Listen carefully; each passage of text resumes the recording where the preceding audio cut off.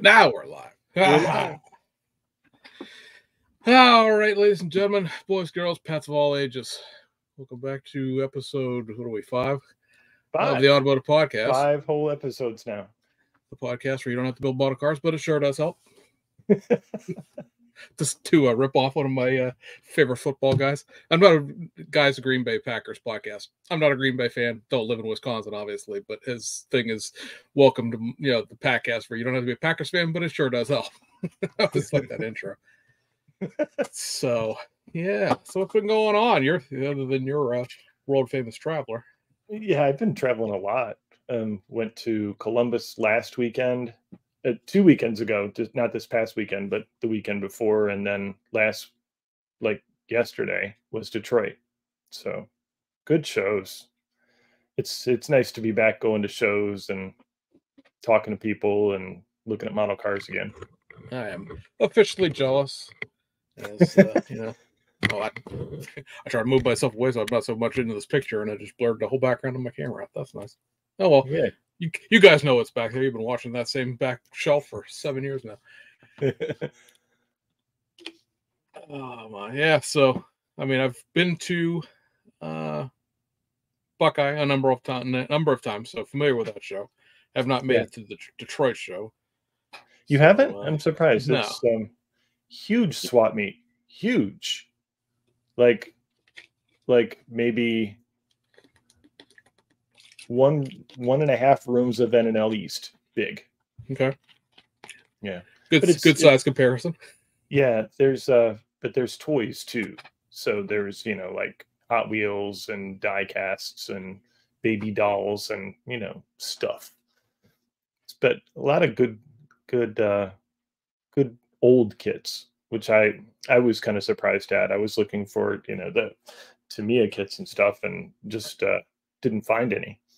But there was a lot of old AMT and Johan and stuff like that. I skimmed through your video, both of them, because after a while it's the same stuff everywhere. I appreciate it for the folks who don't get to go to these shows, because it's got to be like, holy shit, look at all this stuff I could buy. You go to enough shows, after a while it's the same vendors at a lot of these places. I saw Betker was out at both. He was in Columbus and he was right in the entrance there when he came into Detroit. Right. So that's like, that's my local hobby shop. I don't care if he's there or not. But for people that are not familiar with him, that's a huge swath of cash he'll take off you right when you walk in the door there. That's for sure. He carries all the new stuff and, some, maybe a year old or 2 years old stuff too. So, well, how's that venue in Detroit? Because like I said, I've never been there. So how, lighting good, room, is it a decent place to be? Because I haven't been to Buckeye since they moved it into the McCoy Center. So okay. I've not been in that venue either. So it used to be. I've been to the one you were gone for that while, because it used to be in a building at the county fairgrounds. Okay, no, literally, in a rabbit barn where they, during the county fair, that's where the bunnies apparently are shown. So I've not been in the new professional looking. Yeah, it's really nice. It's almost like a banquet hall. I would almost say like a banquet hall.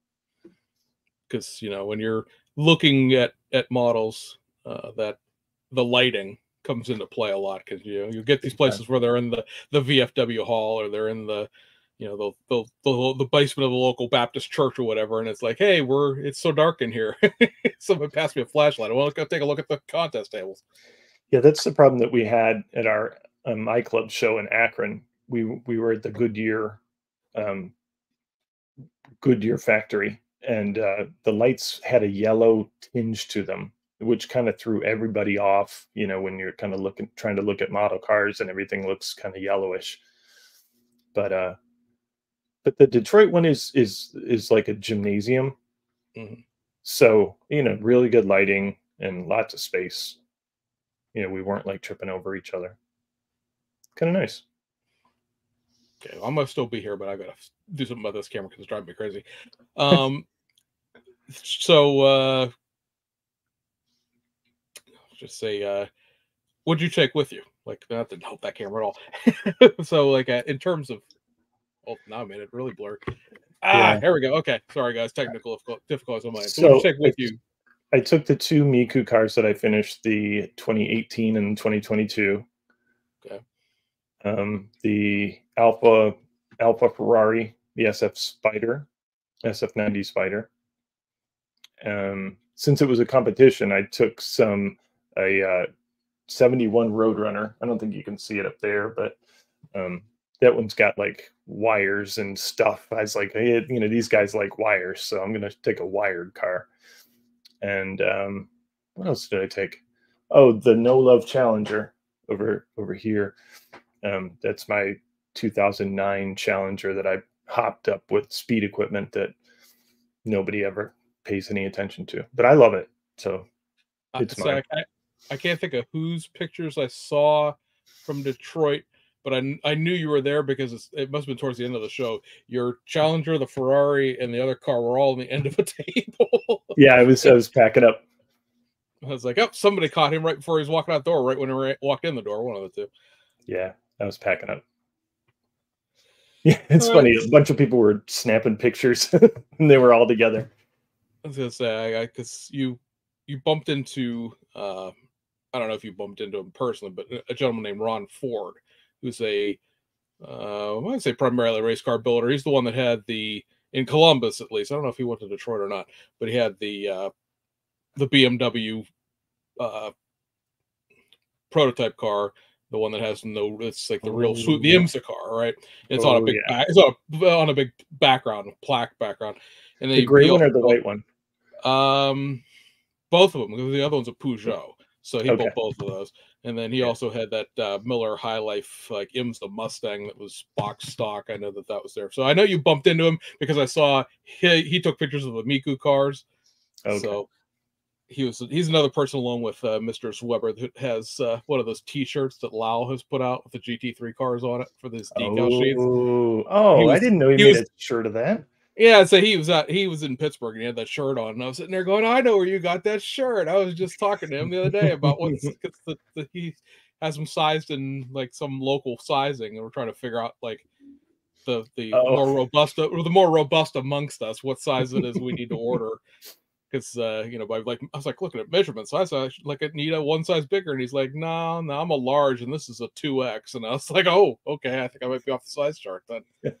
This is unfortunate. So let's see here, Dean Lewis, welcome. Carl, let's see, Kandeski, I'm going to go with that name, Altoona. So you're right up the street from me, about 2 hours away, and then Jeff Gravel from Ottawa, Canada. Welcome, guys. Thank you for joining us. But yeah, so yeah, I've teased him about that. It says, how long these shirts going to be in production for? He's like, I just wanted to make some for myself. And so I decided, well, like I've already made them, so why don't I offer them for sale? I was like, okay, well, I mean, that works. Yeah, I mean, I'm going to grab one eventually if I can figure out, like I said, what the hell size that I need to actually wear. But let's see if I can bring this up. Actually, I think I have the picture in my stack here. Hold on. Yeah. So this is what he's talking about, right? Yeah, it is something like that. It is a slightly different shirt at this point. Here, okay. Let me share that. I can't make it any bigger. Oh, neat. The nature of the thing, but yeah, it's got the logo up here, and then it's got what is this? 8 of the GT3 cars. Oh, that's a neat shirt. Yeah, and then he's also made up one for. We get a little close up there, showing. Yeah, how nerdy are you?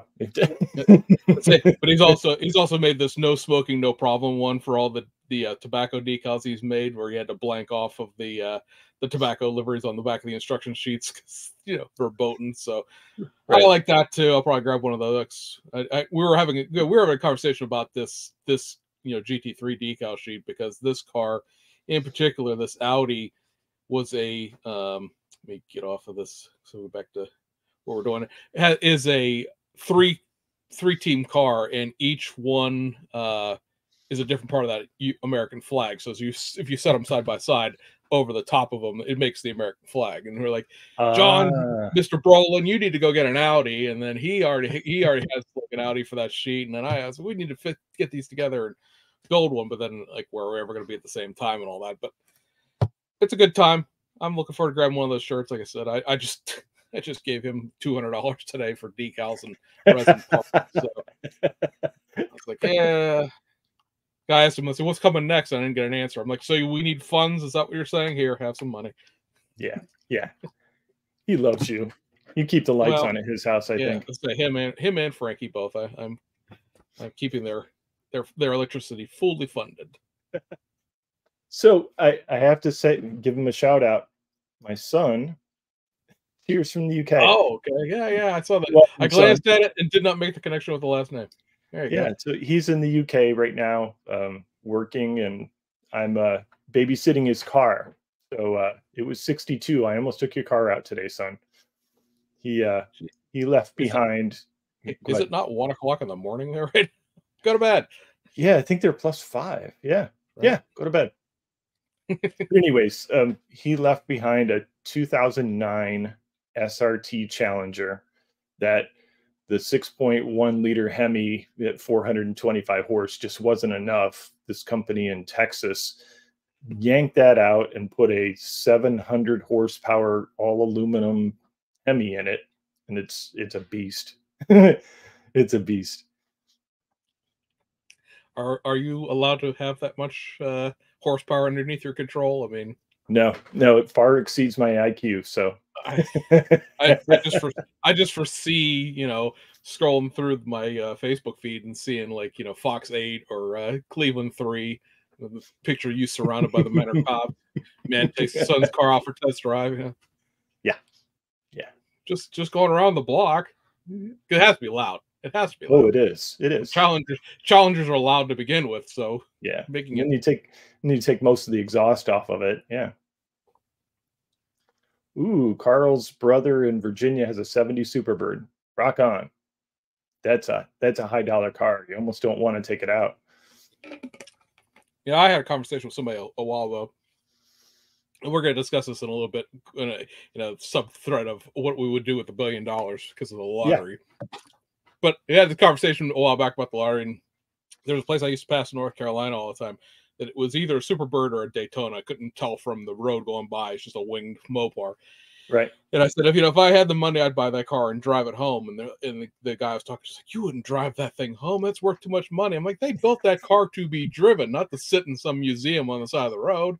Right. Like, right. I have hundreds of millions of dollars. I'm self-insured. I'm driving the car, There's a dealership here in Cleveland called Marshall Goldman, and they have, Ferraris and McLarens and, Lamborghinis, and it's all inside of a showroom. You're not even really allowed to go inside or take pictures or anything. They just don't want you in there because they're, billions of dollars worth of cars in there. But one day I did go there and, just said, I want to walk around. I build models. I love these cars. And they're like, okay, just don't touch anything. Don't take any pictures. Okay, no problem. So there's a collection. Gosh, sent you that link 3 days ago of that. It's called the Dare to Dream collection that's being auctioned off by, I think it's Sotheby's up in Toronto. And like that is we're talking about. There's only like 3 or 4 things in that don't exist in model kit form. That would be quite a collection to build, because it's a lot of Ferraris that exist either through Hasegawa, Fujimi, or Tamiya, and then there's a bunch of just the Porsches that could be all enthusiast series Tamiya kits, and enthusiast series Fujimi kits and Tamiya kits, the 911 GT1 and all that stuff. It was just what's the backstory behind that? I know that's an investment. Like, I don't know that you'll never know the backstory behind it, but like somebody spent a lot of time and a lot of money collecting a lot of very, very high-end machinery, and now it's like, guess I've had my fun with it. Time to sell it and make my money back. Because I was looking through it, and then he had a 288 GTO, and reading through the description of it, because those Sotheby's auctions, you have to grab the pictures when you can, because they tend to, they don't backlog the photos to go back and look at. So if you save the web page, a lot of times they'll be gone when you go back to look at them. But, I have a 288 GTO. I have that enthusiast series Fujimi. I have one too. And that car in that collection is red, and I have the molded in red version, I think it is.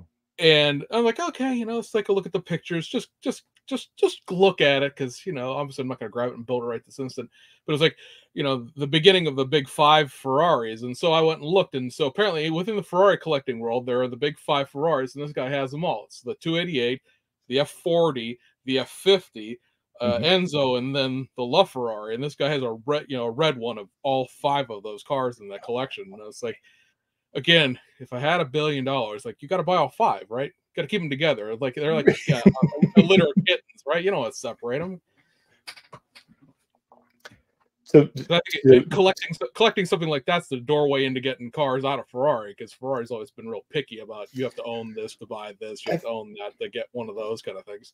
I've heard that they wouldn't sell you an FXX unless you've been a race car enthusiast or whatever. Yeah, you had to have you couldn't have an XFXK without an FXX. You couldn't have an FXX without having like a Ferrari Challenge or a 599 GTOX or whatever the previous race cars were. And I know for a long time, if you were coming into buying Ferraris, if you wanted to get on the list to buy the higher end stuff, you had to buy as people were called, the bread wagon. You had to buy the little 2-door station wagon, the GT4 Lusso. Oh, okay. They couldn't sell those things because nobody was really like, yeah, what I wanted was a Ferrari shooting brake.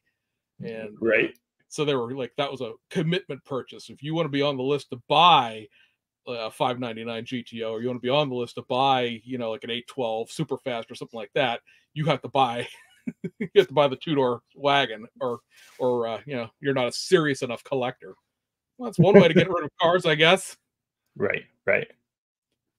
So James and I earlier today were talking about the big $1 billion lottery that's going on right now. And, I was saying that I don't know that I would build models as enthusiastically anymore if I had $1 billion. I don't know that I would have the time or the interest to do it anymore.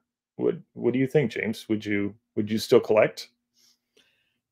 I think that if I had a disposable amount of income, because like $1.1 billion is so much money, you can't wrap your mind around it. Even paid out over 26 years, it's tens of millions of dollars a year. And I run, on the background, that National Police Car Archives website. And I think I would probably put a lot of my efforts into actually staffing that in a way that it was a functional website, rather than it being a one-man show who's too busy to do anything with, which would probably be my job going forward. But my debate with the lottery was always that I would buy, in this case, the company that gets sold every 10 minutes anymore, Revell, because am I the guy that run a model company? Probably not, but I like to think that I am. And as I was discussing with you, I think Mobius is too small. I mean, they're owned by Pegasus. I don't really want to own all of Pegasus. I don't want to move to California. And there's, their niches, every version of a 66 to 71 Ford pickup truck, right? Round 2, I love what those guys do in a lot of cases. Say if I swing this way, clearly, whoops, round 2 kits right here. So buy round 2 kits. But I don't know that I necessarily want to tow around that nostalgia train that they're doing. So much of it is invested into the past. And Tom Lowe has millions of dollars himself. So I already got one company run by a rich guy. You don't need to have an even richer guy buy him out. I don't think that an American could go into Macau and buy out a Chinese-owned company. So I don't think buying BMAX or Nunu is technically a possibility. And a lot of what I want to do at this point in time in my modeling career would be the race car stuff. And so I said Revell, because Revell had offered in the past, obviously, the Ford GT, the modern Ford GT Le Mans car. And then they did the C5, C6, and C7 Corvettes. So doing a C8 GTR, CT, it's the C8 period GT3, and then the Mustang GT3, doesn't go away from Revell's sort of core values too much. I know it's not a hot rod or a muscle car, but they've done that type of material before, so it's not stepping way out of the ballpark. And at the same time, I think, founding a whole new company would be easier, because there's, as I told you today, there's no expectations, right? If I buy Revell and I start making race cars, people are going to lose their absolute crap because it's not hot rods and muscle cars and drag cars. What the hell is this guy doing making BMWs and Lamborghinis? We don't do that here. But I think buying an established company, this is all fantasy, of course. Buying an established company gives you two things. You have the institutional knowledge of how to actually make a model kit. Like I can sit here and we can discuss the business aspect of model kits and what happens with tooling, and I understand all of those things, but it's something that I have physically never participated in. So having employees who actually know how to get the ideas out of my head into CAD, onto tooling steel, and spit a model kit out the end is invaluable, because then if I don't have those, I have to go hire those people, find those people and hire them. And two would be, I said earlier, Revell's been around since the 1960s. When you go to approach a licensor about something, you go, well, I'm Revell. We've been around since 1962.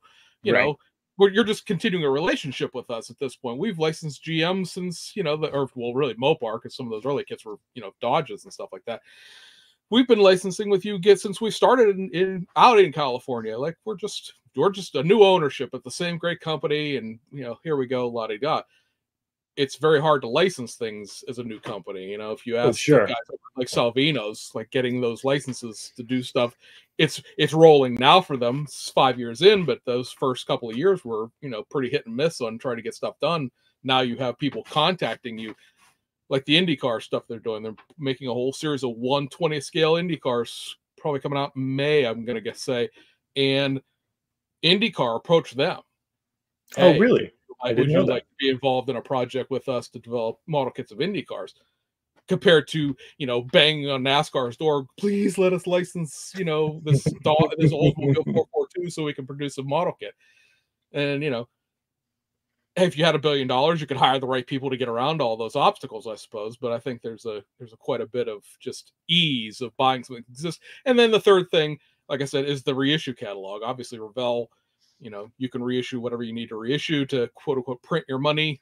That's what Revell does every 9-10 years or so. The kits cycle through and go out to what effectively is a new generation. When you think about it, every 10 years or so, that's a whole another generation of hobbyists at that point. There's a lot of us older folks that are like, oh God, the 10th reissue of the heavy Chevy or the this, or that, the other thing. Yeah, for us, but for somebody coming in or coming back, it's the first time they've seen it in 20 years or whatever. Right. But your idea was you want to make the next 3D printing company, if I recall. Yeah. So two things: either go into business with our friend Wenben, who's just starting his decal and resin business, and hire on, a whole group of designers to make the cottage industry resin kits, with the multimedia, with the photo etched and the turned aluminum and all that good stuff, just the high end kits. But that would be, then I would be competing against Alpha Model and what's the other one? Creative Master, CMC. Oh yeah. But those guys are die cast though, right? I think so. I'm not sure I've seen anything of theirs in other mediums yet, but you never know.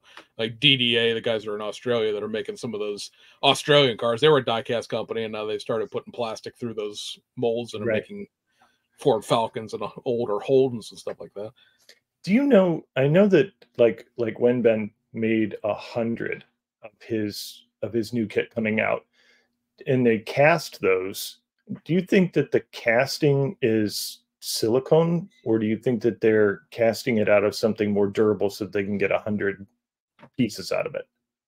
I've often wondered that. I haven't actually quizzed any of those guys to see, because the thing you always heard about was a silicone mold's good for 50 pulls or so before it starts deteriorating. Right. But the other thing with that is your master is 3D printed on that, so you're not worrying about destroying something hand built. Right. You have a point. The model house days, the all American model days, where you were physically building a model kit and then trying to cast a master off of it, and if you set the master back and the mold wore out, now what do we do, kind of thing. Right. Yeah. If they're 3D printing the masters, then they can make as many molds as they want. Yeah, because I think I saw today. Now it might have been a misprint for those guys, but one of the wall-to-wall coverage of Alpha models they tend to do on Facebook on a given day was that the new F1 car they're doing was going to be 300 copies instead of 100. Wow. Okay. So I mean, I know it's the championship. I think it's the championship Ferrari, or not Ferrari, but the Red Bull car from a couple The years Red Bull, ago. right? So, I mean, I understand the popularity involved in that car specifically compared to others, but I mean, they know their market better than I do. I can't tell them, what they need to do or what they're not doing. With like that top secret Supra, it's $50 less than the other kits have been recently. I don't know if that means all kits are going to get price adjusted down. I don't think the F1 car is, but the F1 car's got like 5 sheets of carbon fiber decals that might, keep that price propped up a little bit. Yeah, I wonder with that new price point of 115 if that's going to be the new norm, or maybe they'll just have 2 price points, 160 and 115, depending on how much detail is in it. Interesting. Yeah, I mean, I kind of expected that top secret car to be more of a trans kit, just be the Oh, body or right. whatever, and fit it to the old Tamiya kit, because some of the guys are out there like, what the hell is he talking about? But some of The hobby some of design, those right? yeah, some of those Nissan GTR, the R35 GTR trans kits they did were a body and stuff, but you still needed the Tamiya GTR to build those. Right. And I think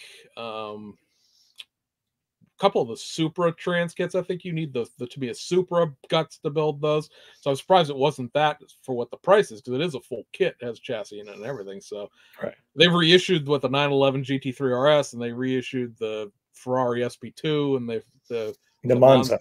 SP2, Yeah, yeah. and then the what else? There's one of the they're reissued. They've been advertising the SF90 Stradale today, but they haven't lowered the prices on those, and those are repops of something you think they would have made their money out of, because they would have sold 100 or 200 of them already. So Right. I'm intrigued, but I see your point. I would just I prefer to be on the legal side of things. You're going to run a 3D print company, or are you going to pay to license the cars? Because at that point, I think the price of those 3D prints ends up skyrocketing. And I'm not Right. sure. Right. I'm not sure where the model companies would be on that at this, or not model companies, but the one-to-one car companies would be on at this point. Because, how many of them are you going to sell? I don't know, a bunch, maybe, kind of, sort of. Because so many of those licenses are based on like a volume point. Like, we're going to make 5,000 pieces, and you get, $1 or $2 off every one of the pieces that we make. Ugh, I dropped my bottle cap. But So my other idea would be, excuse me, to have a print farm and have a group of designers make 3D files for like almost on demand. Say, I want a 1963 Pontiac Ventura convertible, and I would have a group of designers, find the car, sketch it up, make 3D files for it, and send people their 3D files for them to print on their 3D printers. I think that would be a neat venture. It probably wouldn't be cheap. It'd probably be, maybe $100 for the files, but you're paying that too many projects resin guy. You're giving him $100 for a body and some bumpers. So yeah. I think selling the files would be an easier way to dance around the lawyers, because you're just like, I just made a design file. I can't control what these people do with it. Yeah, exactly. I don't know nothing about nothing. I won the lottery, and I decided I needed to learn how to CAD, and this is the result of it. I can't control other people. Yeah, I would need to run some kind of a business, but not sit in a hobby shop all day long waiting for people to come in. That would be like death for me. Oh yeah. I mean, at some points it was going to take over Becker's thing, and I in the back of my head it's always been like, haha, it'd be fun to run a hobby shop, but like, do you really want to sit there? Because John's got his kids and his wife and a couple of old guys that help him run that place, and he hired a couple of younger kids now to help out with all the Gundam stuff that he does. But like, his life is tied up in dragging that crap to every show and within 500 miles and everything else. And I mean, the whole point of him opening the brick and mortar store was supposed to be for him to stop going to so many shows, and I don't think he's reduced his show count at all, to be honest. So right. Yeah, he sits in his big comfortable chair all day long and just collects money. Yeah, you need a bag? Your your kid making a point here. 3D scanner's camera to make the initial base file would save a lot of designing time too. Absolutely. And we're starting to see that in actual scale modeling now, where, you know, the famous controversy, as it was, about the 71 Mustang was the fact that they accidentally uploaded that picture of them 3D scanning the car way early in that process, and then everybody, you know, ran around in circles demanding to know where the car was for so long. But finally, that's, you know, becoming a thing where instead of going out there with a ruler measured in white and black every 2 inches, it's actually, you know, 3D scanning. I think the portability of it's like any technology, right? The portability, it's more affordable now to have that stuff done. And then the modelers can't complain about, oh, that's the wrong shape, or, you know, that's the wrong angle. And no, sir, we scanned it. We know that's right. We've seen a lot of commentary. I've seen some commentary from some of the lesser friendly pages to like Salvino's JR, and they'll be like, oh, these new next gen cars, they're all proportionally incorrect. I'm like, they got the CAD data directly from NASCAR. Like, there is as accurate as they're going to be. Should things maybe be massaged to look right? Because to me, has always been real famous about that. Like, you can 3D scan a car, but what it looks like when it comes out may not look right to your eye in that smaller dimension. But like, those cars are accurate. They're physically made from the CAD files. They took those CAD files and they overlaid them into the, you know, their design software, and out the door they went. Like, they're as accurate as anything. You may not, you know, that's all camera angles anyway, right? Right. I had a conversation with somebody else today, a friend of our mutual friend up to the north there, about the correctness of the fluorescent red versus pink of that new decal sheet. And I told him the same thing I was telling you. Like, that's a white balance on the camera thing. Like, I've literally, the more we talked about, the more research I did on it, and I've seen probably photos from a dozen different sources of that car, both at the Tokyo Auto Salon and then at that GSR is taken out at test days. And depending on who takes a picture of that car, what the lighting looks like, and what camera they were using, that pink red is different hues. I can't find two of them that match. I don't think you could prove that your paint job is any more right or wrong than anybody else's. You know. Do you have a picture for our audience? They may be lost. Let me see here. Probably not. In the meantime, I'll read your comments. I can't remember what computer I was on when I was talking to you. I'll go look here. We have a special guest. Tim Custom is online. Welcome, Tim.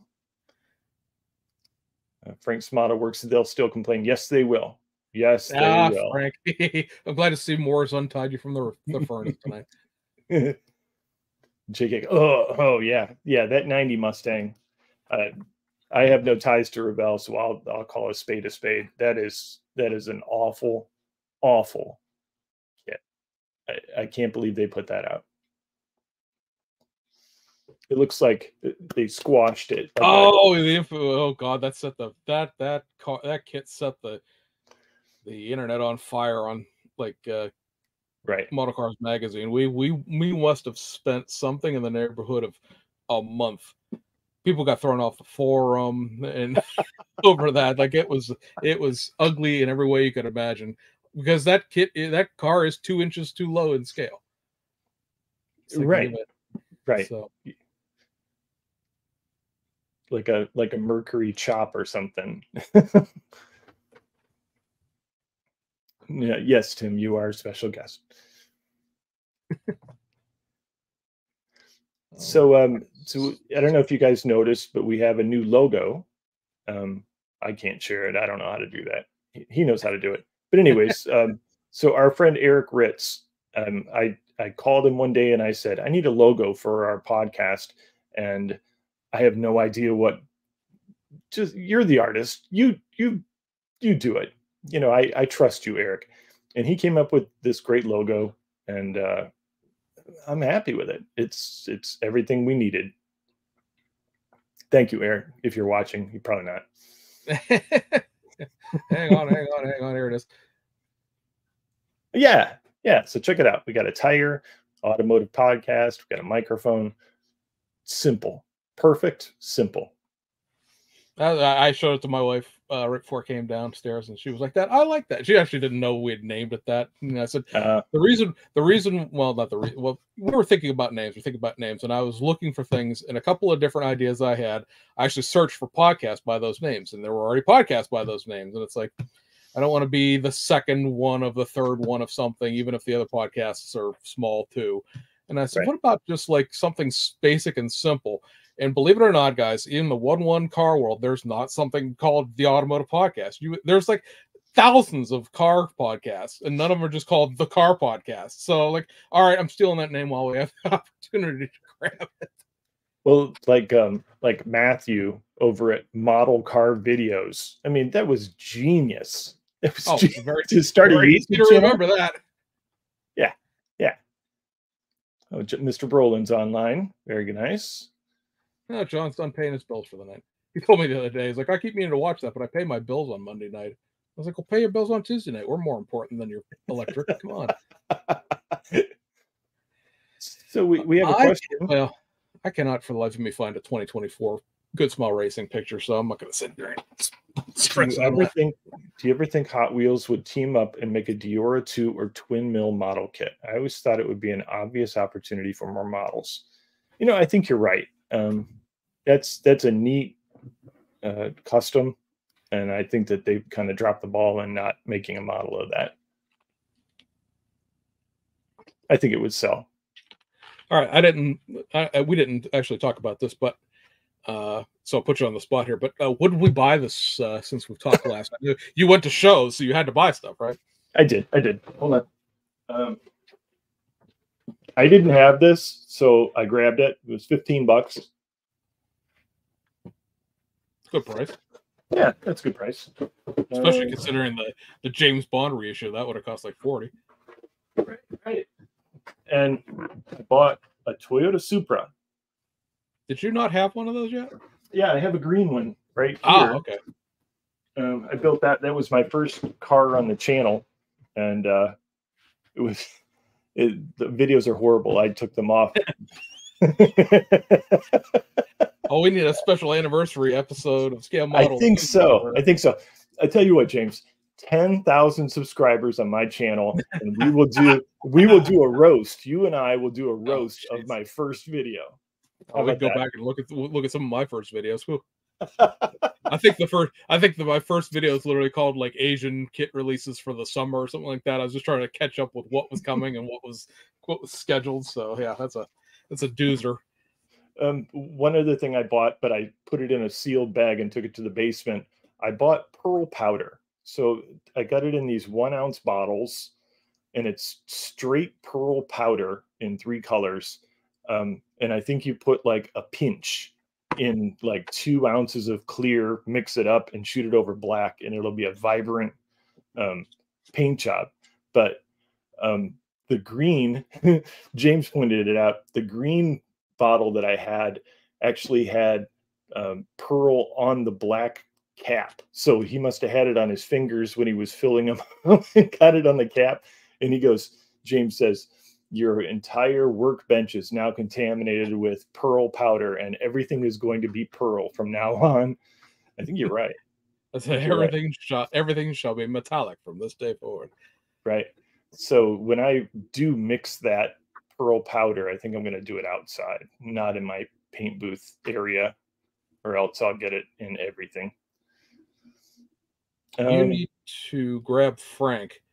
All the kidding we do about Frank being a new channel and all stuff like that, he just was doing pearl stuff the other day, mixing pearls into clear to see if he could get a tint that he wanted. So, oh yeah, I would get a hold of him because he seems to know what he was doing, or at least made a good, valiant effort of seeming like he knew what he was doing. And the at the Columbus show, I broke down and I bought the 007. Ah, the U.S. boxing. Yeah, you know, one thing, I don't know if I mentioned this, but I opened it up, and the pieces that I don't want, the roof piece, there it is. The roof piece and the bulletproof shield for the back are separate pieces on a separate tree, which tells me they're going to tool up a new body and just leave these pieces out. I think there's going to be only thing you would need is a top half of that body mold, because the rest of it you could recycle. Right, very cheap.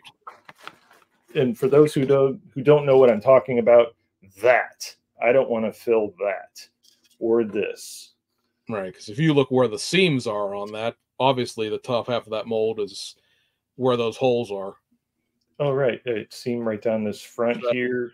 Yeah. Where that two things sandwiched together. So that mold, yeah. Yeah. So I think we're going to see a stock version. So I'll go ahead and build the James Bond. It's the snap together, so I could probably do it in a month. We're holding you to it. Because you have nothing, you have no bills of like sponsored content type of things coming, so you have plenty of time.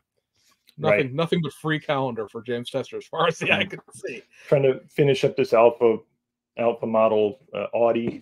I'm about 60% done with that, and then I got a BMW Z4 to do immediately after, and then the Fast and Furious car after that, and then maybe another Z4 after that.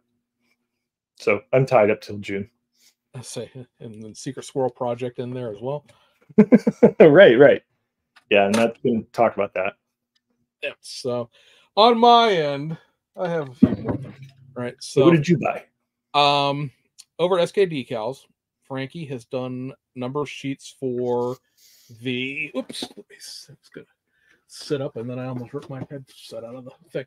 So this kit came out a few months ago now. Whoa, I'm too close. This BMW 320. Let's get the camera to focus. Yep. There we go. 2008 car. So he's made some decals for this, which include the Team Germany car. So this is Augustus Farfus, who's a still fairly famous BMW. Well, yeah, he's still a BMW factory driver even at this point. So it's a basic paint your car white and your decals, the top of the decals, trunk lid and stuff like that. All your green is decals basically, so that you don't have to really go a whole heck of a lot. This I'm not sure which race technically. I think this is the race of Brazil. As far as the logo is on the back, I'm going to show you more of this instruction sheet here in a second. And then he also did the Team UK one, which is Andy. I think it's Prilax. I can never pronounce that name. It's like Praulx. That's a very British name if ever there was one, right? So it's a Crown Plaza sheet. I just like their colors. Crown Plaza sponsored BMWs up through the Z4 years. We have to the first one there. Yeah. This is a Team Rack. I always say the number of people who yell at me that it's the Royal Automotive Club. Stop calling it Rack when I talk about the rally version of it. This is not that same thing, but this was the 2009 British Touring Car Championship car driven by Colin Turkington. Colin Turkington won the championship in 2009. He was the first driver of Northern Ireland descent to ever win in anything in British touring car. So it's a nice safety orange car. Not a lot going on detail-wise, but I like the chevron in the back there. It's very ambulance-y, police car-y, fire trucky. And then this one is the chef's kiss. Even though it didn't do very much, was I think we entered it in 4 rounds at the end of 2008 World Touring Car Championship. So this is the Endless BMW. Oh, okay. That's a brake company, right? Right, yeah, and it's got this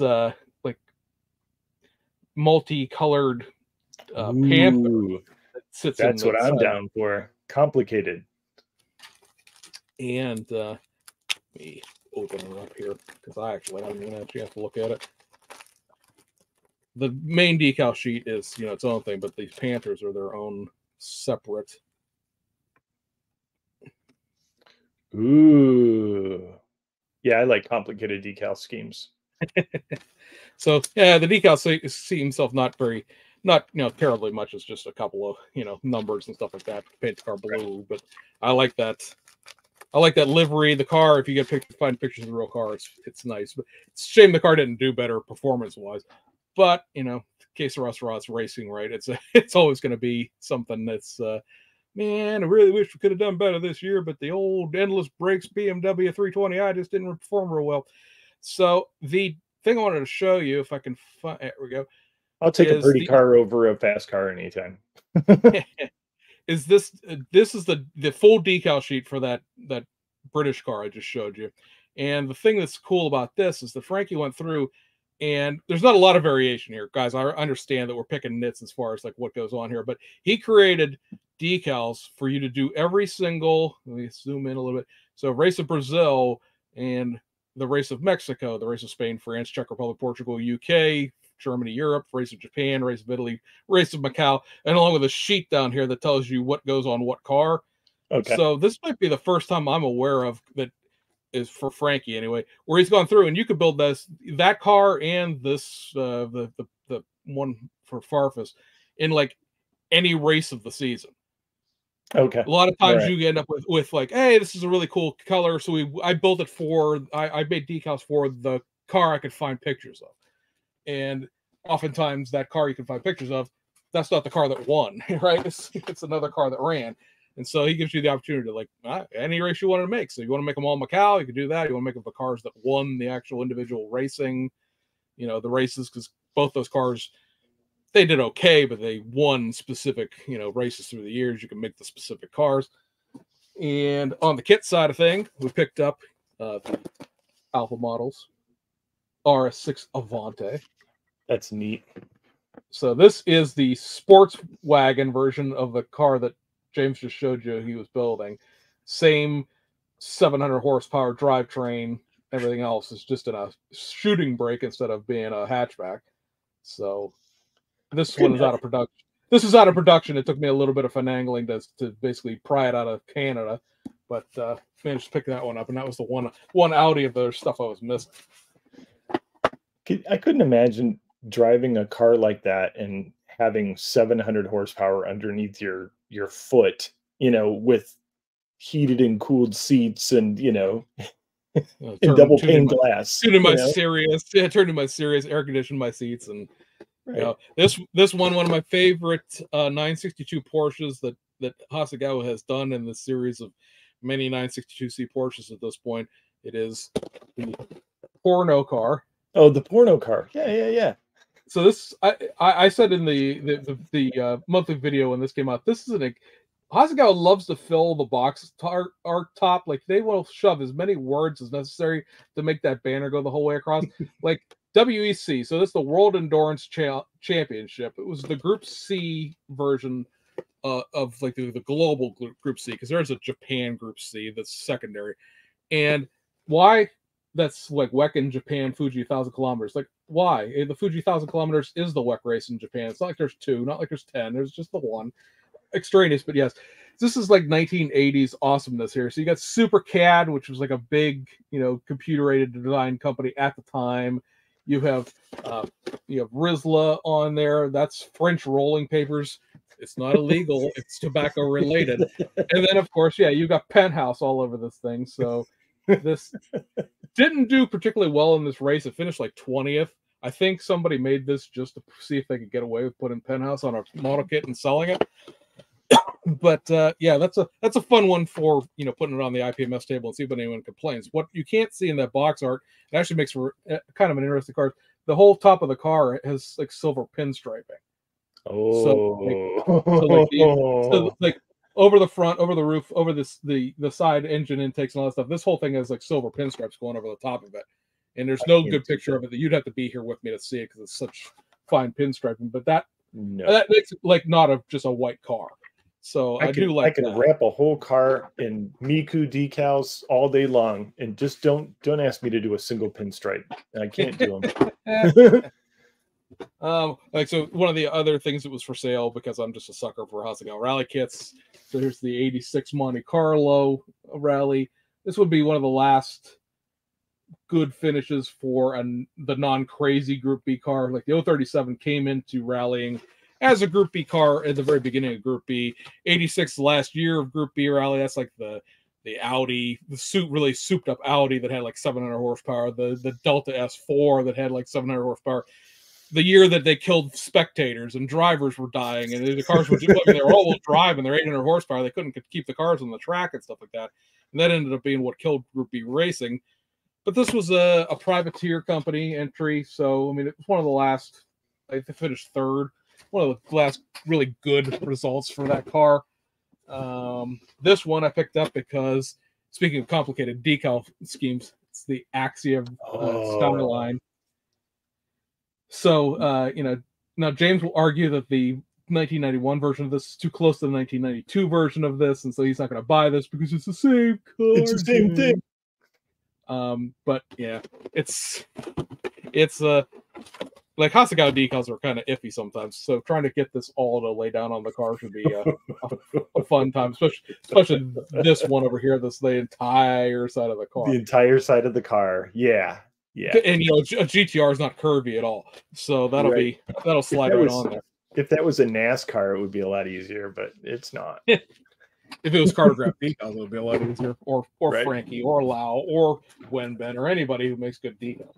And then the last thing in this box of stuff is the old Nissan Leopard J Fieri, or whatever. Now, the reason why I picked this up, because like, who the hell needs a Nissan Leopard J Fieri, is the fact that this kit still has in it, if I can find...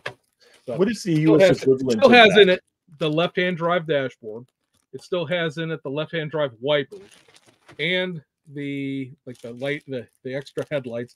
So this time around, because I think it was missing the last reissue, if I can get it out of here. This kit actually has, and this was a kit that was released back in 1992. I actually have the original boxing of it, but somebody painted it metallic lime green. Is the decal sheet this time around has the Infinity logos. I was going to ask you what Infinity is that here in the US? The J30. Okay, all right. Actually, it has California license plates. Oh, look at that. So, like I said, I have one of these. Somebody painted it metallic green. I haven't tried to get the paint off it yet. I bought it mainly because it was like, well, someday I'll strip the paint off that. And then they reissued it, and it has the actual right decals this time around. And I was like, you know what? Maybe not. Got window masks, so you don't have to worry about painting the window surrounds, which is always nice. One of the reasons to buy any Aoshima kit you already have a copy of from back in the past is the fact that most of the new ones have window masks. Right. And fresh decals and stuff like that. So, yeah, like, when am I getting around to that? Who knows? But it was worth the $22. Right. So, let me read some comments here. Frank says, get the domain name. So that must be for Automotive Podcast. Yeah. Nacho says, still paying the bills. Yeah. I bet we get 3D files of the Hot Wheels someday. I bet we do. Or Tim Custom's going to make one out of Volkswagen or something. Only 2 kits? Yeah, I'm saving my money for New Jersey because that's where all the good stuff is. What do you guys think about Createx paint?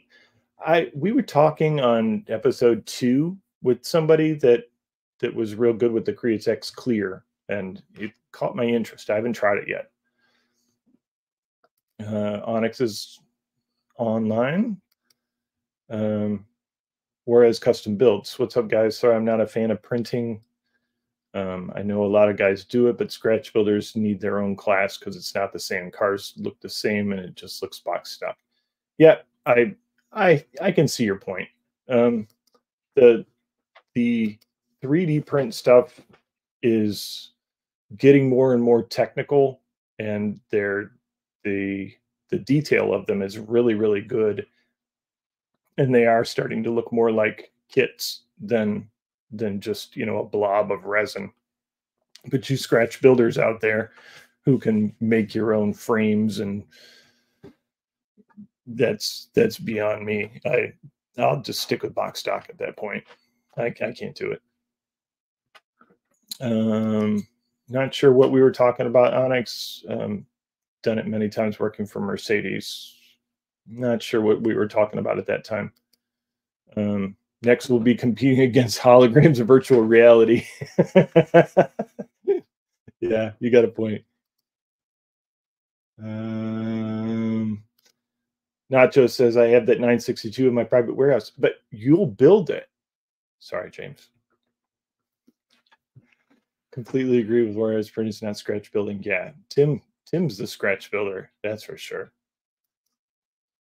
Even printing kits comes down to assembly and painting, like a styrene kit, but detail in a printing kit is a bit above styrene. Yeah, I agree with you.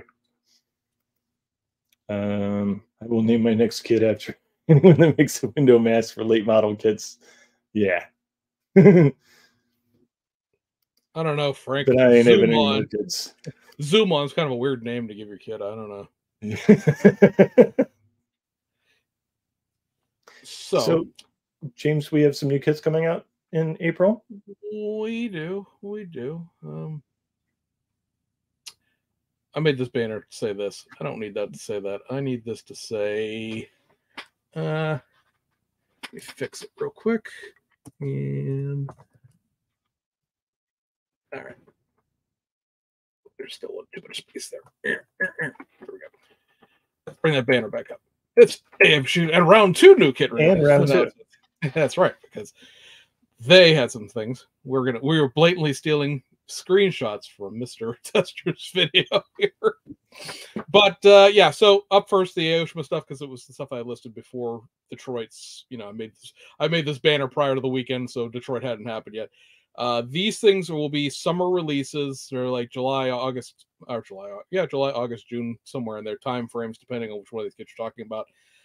This will be a lot of their stuff they'll be showing at Shizouka coming in May. Right now, they'll probably show stuff at Shizouka that we haven't seen at all. There'll be prototypes and new announcements, that sort of thing. These are going to be the actual products that we're focusing on more than not. So this was something shown. Well, actually, I think I guess all of this was technically shown at All Japan in October. Always forget. Sharing screens, very important. So here we go. First up, you have their version of the Toyota GR86, or the venerable Toyota 86, or the Scion FRS, if you want to go back far enough in your American history of this. Their kit is going to include a full engine. If you've bought any of the 86 kits in the past from Aoshima, you know that as opposed to the Tamiya kit, which sort of has an iffy top half engine insert, right, the Aoshima kit is like a 20-piece engine. It doesn't have a bottom to it because the nature of the chassis of an 86 is there's a giant plastic under tray, and so they skipped out making the bottom of the engine. Makes sense. You're never going to see it. They do have a transmission bottom.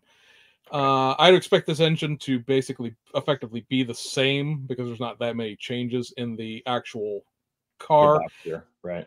Yeah, the way this firewall is kind of looks like it's only right-hand drive, which would be a shame because the older kits of this have been right-hand drive or left-hand drive. Then this firewall was flippable because on the real car, the battery and the master brake cylinder switch sides depending on which side the driver sits on. Right. So I remain to be seen on what's going on there. There are going to be 2 releases of this. One will just be a straight GR86, and then there's I'm trying to scroll and speaking of zooming, the other one will be molded in red, and it'll have the Advan Racing GT wheels on it. So same kit, different wheels, your choice. I know how much everyone loves a molded in red model. It's everyone's most favorite color to get something molded in. But Oshima, they highly polish those molds, and you'll pull that thing out and put a coat of wax on it, and it will look like a 2K paint job. Seriously. This is true. As long as your mold lines on here aren't too bad, and it's not a metallic red, see a mold flow, it should be okay. So that's coming out in July. I'll grab one, maybe. It depends on whether or not if it's left-hand drive. If it's not left-hand drive, I already have the Tamiya one. I don't need a second one. Right. God dang it! I keep forgetting if I close the window, it closes the sharing program.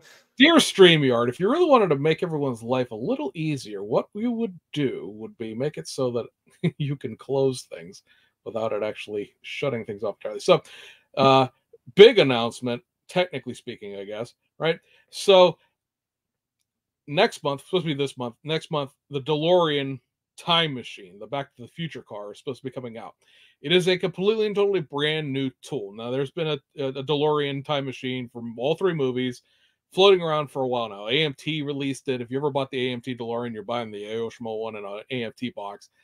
And I don't have any good pictures of it because it's coming out this month, but there's still not any good pictures of the parts trees and stuff like that.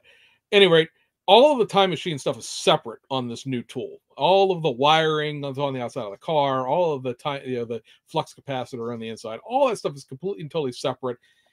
The one thing that the time machine car doesn't have is the rear hatch of the stock car. This piece back here, of course, has the Mr. Fusion at the end of the movie. It's got the nuclear reactor in it at the beginning of the movie. It doesn't have the actual back hatch for this car. So what you're seeing here, yes, that's right, is the first time ever in plastic form, a stock, they're calling it a DMC-12, which I know is the prototype name, which was never used in production, but this stock DeLorean. I can't tell you how giddy this makes me. Mainly, if nothing else, the laziness that is me as a modeler.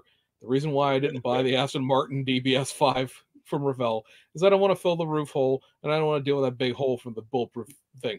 I didn't want to scratch build a rear deck. I mean, the rear deck for this wouldn't be too terribly hard because I think the frame of the rear deck is in the Back to the Future kit, but you'd have to make these louvers.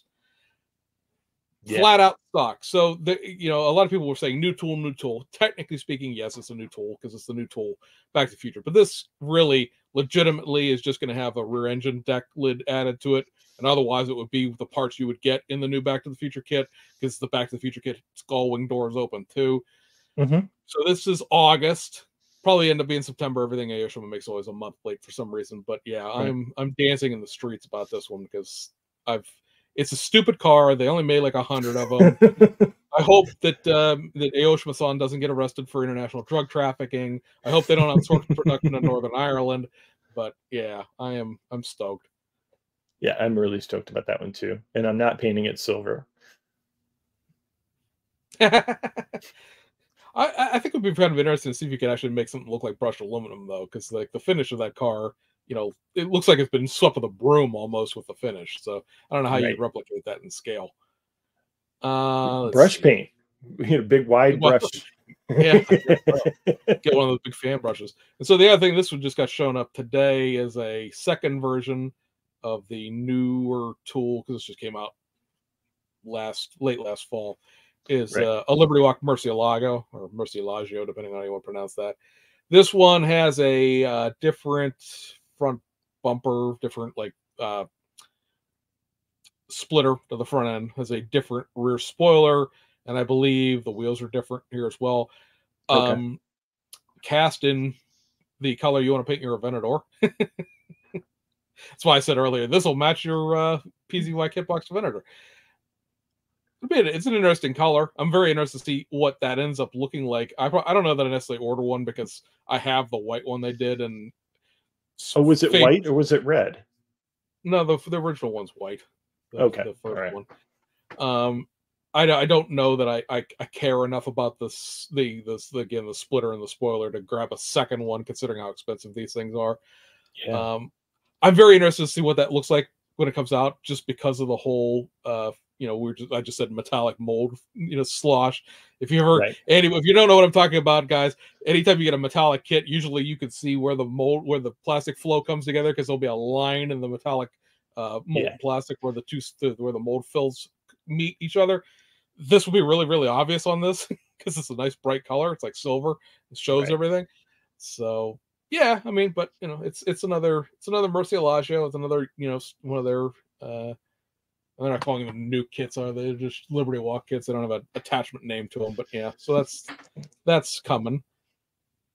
I'm looking forward to that. That's a nice car. Yeah, like I said, I have the white one. I don't know that I need a second one. I bought both of the Aventadors, both the Hurricanes, and ended up selling one of each because I'm never going to build them both. So over to Mr. Tester and his wonderful videography. Let me see. I want to do this in an order. So first thing that they showed, we'll lose the screen sharing for a second, is this one. And this, I think, will be I think this is technically the one that'll come first out of all this stuff. And that is the upcoming 64 Malibu Chevy. What is it? Chevy Chevelle Malibu SF. Right. And this is going to be another curbside plus or crafts. What are they calling this? Craftsman Plus, yeah. So know that going in, it's curbside, no engine. It does have a radiator support and a firewall, looks like, and simplified parts count, and it's going to be in one of those little boxes that the Craftsman Plus kits have been coming in. I want one just because of the, why not, right? That's legitimately where I am with that. I want one because why not? I know that this will again cause the S storm of controversy about the fact that there's no engine, there's the metal axle. They charge the same amount for this one as they do for one with an engine in it. Again, it's gonna have a hole in the chassis. It's gonna have a firewall and a radiator. Put your own damn engine in it. Right. And not to discount the scratch building guy, but 3D printing is what it is now at this point. You can get any engine from any manufacturer and any cylinder alignment you could possibly want and cram it on in there and make it your own. Right. These Craftsman Plus kits really are great. I mean, you can build them out of the box as a weekend thing, right? It's just a throw it together, paint it kind of thing. Maybe a weekend's too ambitious for Mr. Tester there, but it's a couple week project, right? It's real quick, real easy to do, and it's a new tool, so you don't have to worry about not fitting and things of that nature.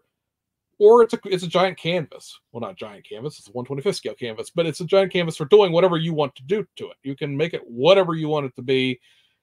The lack of parts, if you will, is freeing in a certain aspect, because I don't really want to build the engine out of the kit, but do I really want to buy a 3D motor? Well, no, if you want to build an engine in this, you got to buy something else, or kit bash it with something else, or scratch build it in some form or fashion. So most people would do it anyways. So let's say make it your own. It'll be, they're slightly less than a full size kit price.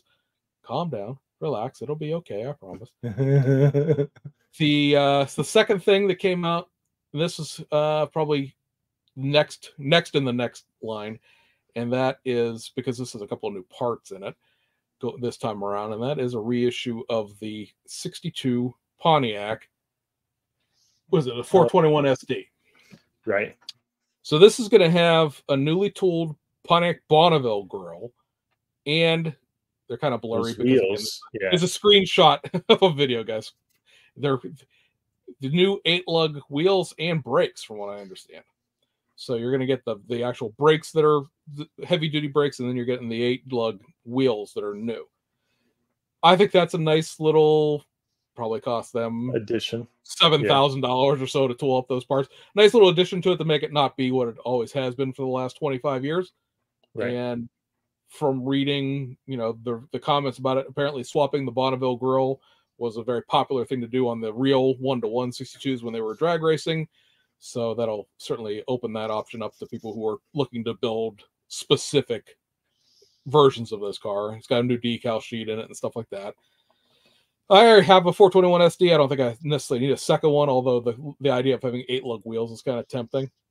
Might be time to throw the one I have on there up on the auction for $5 and see what we get out of it. Yeah.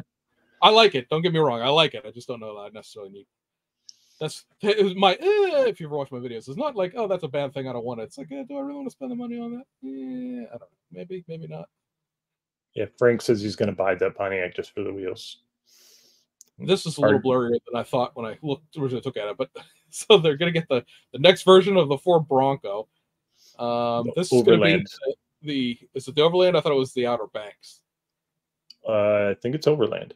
All right, well, Outer Banks, Overland, it's another trim package for the Bronco. You're going to get a new set of wheels in this, and then the new grill that Sven accidentally showed you. Yeah, if you guys watched the Sean video, that he showed his build of it, and it has the new grill in it. So another version of the Bronco, you knew that was coming because obviously they didn't tool up a brand new. Do one. Right. It's going to be 2, 3.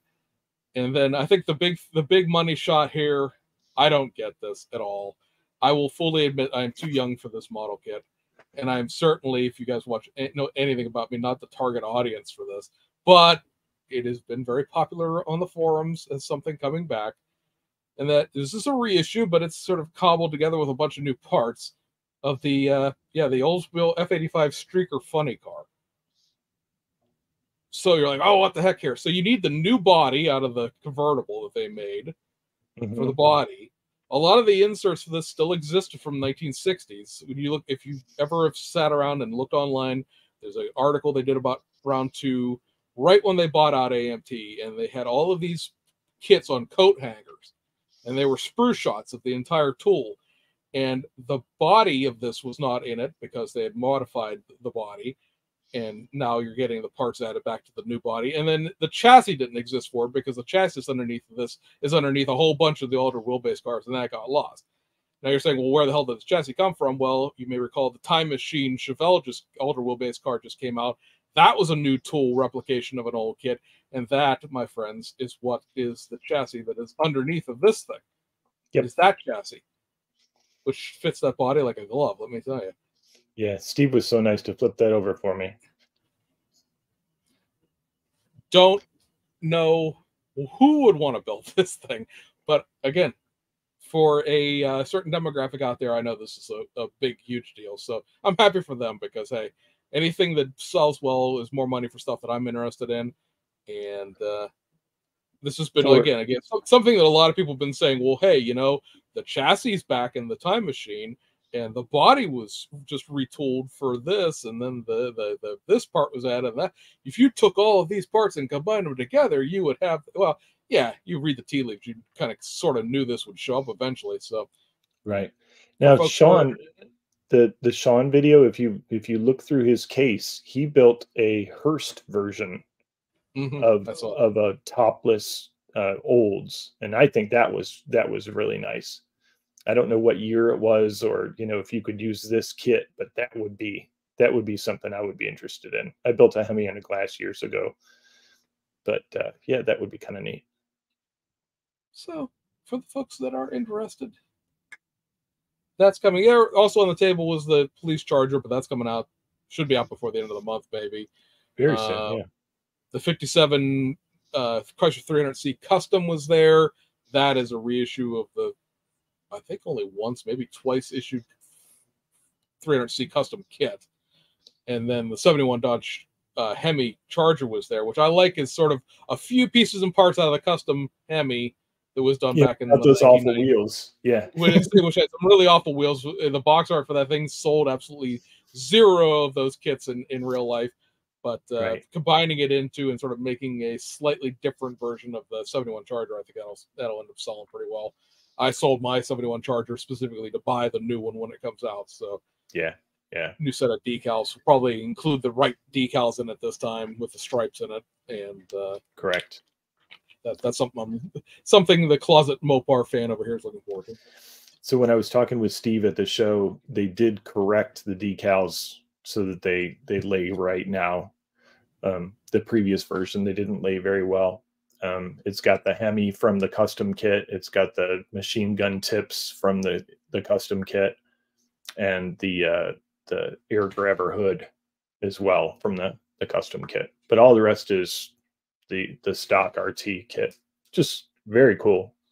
I think I kit bashed the two of them together to make that exact kit long ago.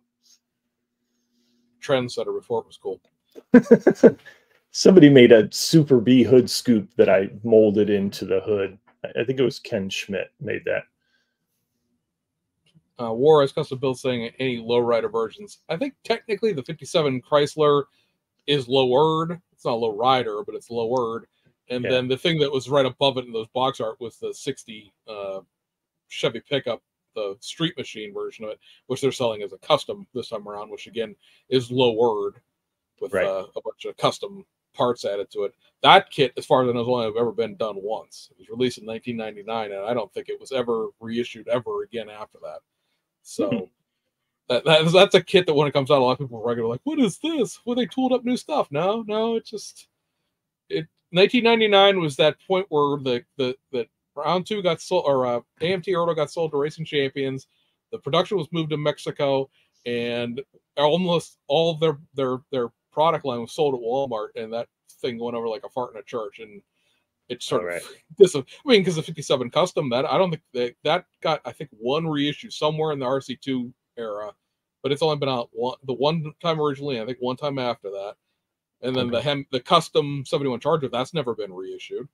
Right. So a lot of those alternate versions of those late Mule era kits. They've never been seen. There's a whole slew of people that have never actually seen those kits ever. Right. Anybody new to the hobby in the last 10, 15 years hasn't seen those kits at all. I don't think they were necessarily bad. The 701 Charger is particularly dated. Those wheels were stamped 1998 from Russia with Love kind of thing. But otherwise, yes, that is that little bit of the show. Upcoming shows, there are only a couple that I'm aware of for August. I did take a look around, or April. And they are, if I can find my folder, that's a folder, but not the one I'm looking for. There are 3 shows, car-specific shows, shall we say. And they are, God, I wish there was an easier way to go through this. The Midwest Model Vehicle Association, so this is St. Louis, Missouri area. April 21st. I guess they do a show also in November. But there's a model. It says a whole bunch of stuff here, but there is a model car contest added to the back of it. So if you're in the St. Louis area, you might want to take a look into this one. I know that this is on the list of things that STS Decals is doing. So you must have a reasonably large vendor area for somebody to travel from Ohio to St. Louis to vend at. So that is coming up. And then the Kansas Auto Modeler Society. So if you want to go over another state, the weekend before that is doing their show. This is in Salina, Kansas on April the 13th. I didn't take a picture of the actual postcard, but I think we've all got one by now. If you registered at NNL East last year, you've got the little postcard for NNL East this year. That is Saturday, April 28th, so the last weekend of the month. You can come meet your famous podcast hosts, along with 1,500 of your other best friends, all clamoring for the C1 resin tables as soon as the doors open. I assume Chris is coming. I don't know for sure. I haven't asked him, but if you haven't been to NL East and you're vaguely in the New Jersey area, make the trip down for the day. It's relatively impossible to find if you've never been there before, but otherwise, it's a good time. It's the only show I know of, and I've been to a slew, that the line goes around the building in the morning. Yeah. That about an hour before the show opens, the line starts, and it just wraps all the way around the building.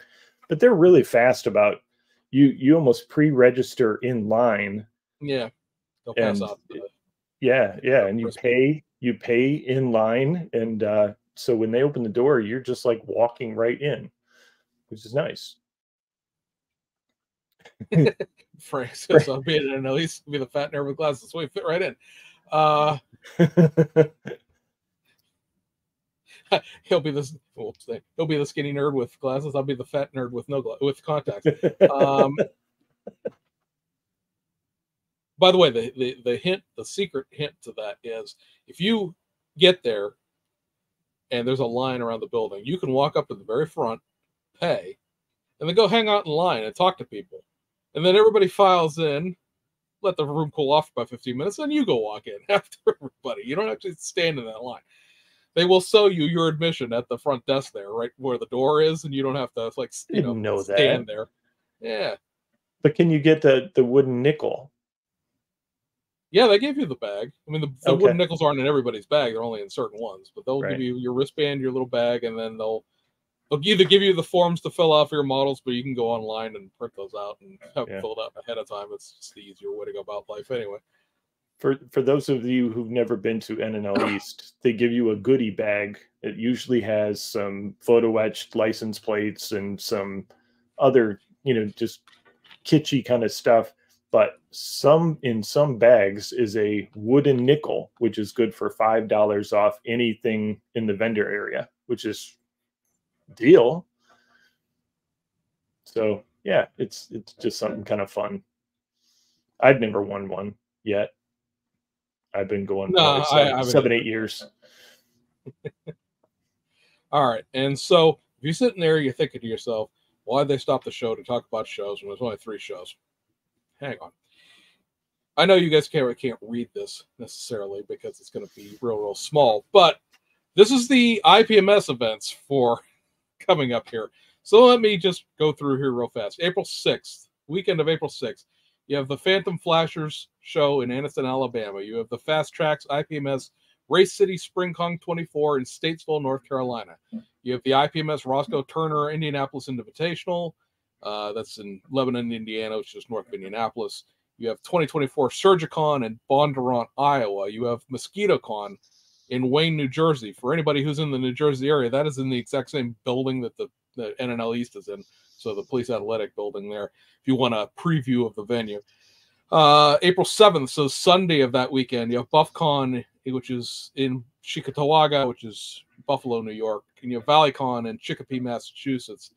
April 13th, you have FleetCon in Monticello, Iowa. Who knew Iowa had so many model car contests? Motor Classic 2024 in Fairfax, Virginia.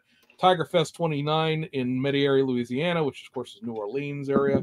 You have Down East Con in on the Sunday of that weekend, which is in Sanford, Maine. I know that I think that's one of the ones that Jason the Blue Ox is going to. Following weekend, on April 20th, you have ModelCon 419 in Perrysburg, so that's Toledo area. There you go. Yeah, something for you to do. Can-Am Con 24 in Williston, Vermont. The Soda City Model Con in Columbia, South Carolina. The Route 66 Model Expo in Tulsa, Oklahoma. The Island Showcase 2024 Scale Model Contest and Show in Victoria, British Columbia. That Sunday is CEMEX, which, by the way, is Southeast Michigan Model Expo. CEMEX 2024 in St. Clair Shores, Michigan, Detroit area, and the Spring Show IPMS Region 7 Convention in Renton, Washington, Seattle area. The Sunday of that, Flight 19 Gundam Model Show in Lauderhill, Florida. So there are, in fact, quite a number of things to do in April. If you don't mind there being a couple of filthy boats and planes and tanks on the tables around your precious, precious cars. You know, it's funny. People ask me all the time, you know, oh, I missed the show in Detroit. You know, is there a schedule somewhere of all shows coming up? And I don't know that there is a central location for every show. Do you? No, you have some stuff that's posted at like Model Cars Magazine. I know there's a Facebook group page called Model Car Shows, but I don't know who runs that and how often it gets updated because it seems to be very sporadic. A lot of times stuff gets posted the weekend of the show, and it's like, well, telling me now doesn't do me any good. I need to know this 3 weeks ago.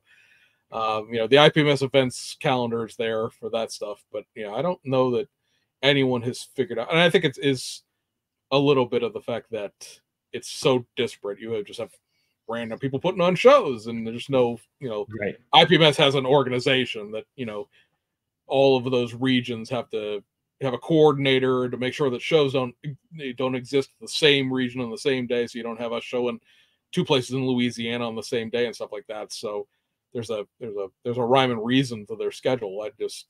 I don't know how you would coordinate that with what goes on. You have your big tentpole events, NNL East, Acme, NNL West, although that's going away next year and stuff like that. And then you have all these small little shows all over the place. I don't know if there's any way for you to centralize that necessarily. Have you ever been to the David Parsley Customs Cincinnati show in May 4th? Have you ever been to that one? I have not. I mean, Cincinnati for me is a 5.5 hour drive. Same. I always used to run the back door of WrightCon, which is the Region 4 IPMS region in Dayton, and if I was going to go to a show, I think I'd stop in Dayton before I drove the rest of another hour and a half down to Cincinnati from there. But it's a good show from what I've heard. It certainly sucked every car modeler out of the IPMS region show. Oh, gotcha. So I mean, I will do the May shows, at the end of April. But there's William Wagman, they're saying the Mama show or Mama show, the Mid-Atlantic NNL, that's in May. The Cincinnati Model Show is in May. The NNL in Minnesota is in May. So there's a bunch of stuff coming up in the following month after that. If you're willing to drive, or willing to fly, you could go to a show every single weekend from March until June, probably. Yeah, I mean, it just glancing, again at the IPMS thing, you had that show in Lauderhill, and then the following weekend's a show in Melbourne, Florida. So there's like 2 shows in Florida, 2 hours apart. Houston, Portland. It's just goes on and on and on and on. There's really other than social anxiety, lack of interest, or whatever. There's no reason you can't get out of it. I mean, it's a real thing for a lot of people. That it is. Say I watched your video. Very brave of you to make that video, I think. And not had a conversation about that, but very brave to come out and say that. My wife has the same issue with large crowds, and so I'm familiar with the handling of the people who are just like, get me out of this room. I don't want to be in this room. But yeah, I mean, it's a solitary hobby, and now we're gonna throw 300 people in a small gymnasium and go, have fun, guys. Right. So I did pretty good in Detroit. I did talk to a few people, viewers. I don't know that they watch us, but at least they watch me. But yeah, they came up and said hi, and I truly made an effort to strike up conversations with anybody that came up next to me and talked to me, which, and by the end of the day, I was just like, I don't want to talk to anybody. Well, that's what you get for being a famous podcaster now. Right. Famous. Carl Kadeski here saying you'd love to go to a show, but not sure what's close to Altoona. Carl, there's Pittsburgh shows. I know that's not exactly close to Altoona. I understand that. The next closest thing to that is PennCon, which happens in the beginning of September, and that's in Carlisle, which again, it's not exactly close to Altoona, but it's not that far away either. And then in November, there's a show. John will help me with Brolin. It will help me with his name in the comments. If I know your comments aren't integrated, they're integrated to us, but they may not be integrated to you depending on whose channel you're watching it right now. But it's, I think it's called the Bunker Brawl. It's run by a guy who runs a military first hobby shop up towards Indiana, Pennsylvania. But that's in New Florence, Pennsylvania, which is sort of south of Indiana, a little west of or a little east of Altoona. That's probably your closest show. And that's usually the second Saturday of November when that show takes place. That might be an option for you. We'll talk. If I can get a flyer for that, we'll throw it up. And just to say, I drove 2.5 hours to get to the Columbus show, and I drove 3 hours and 15 minutes to go to the Detroit show. So there's nothing in your backyard. Well, actually, there is one here in my backyard, but for the most part, you just got to get in the car and go. Sorry to interrupt. Yeah, oh no. My whole goal in life is to get you out of the house. Are you going to go to Toledo, you think? Yeah, I may go.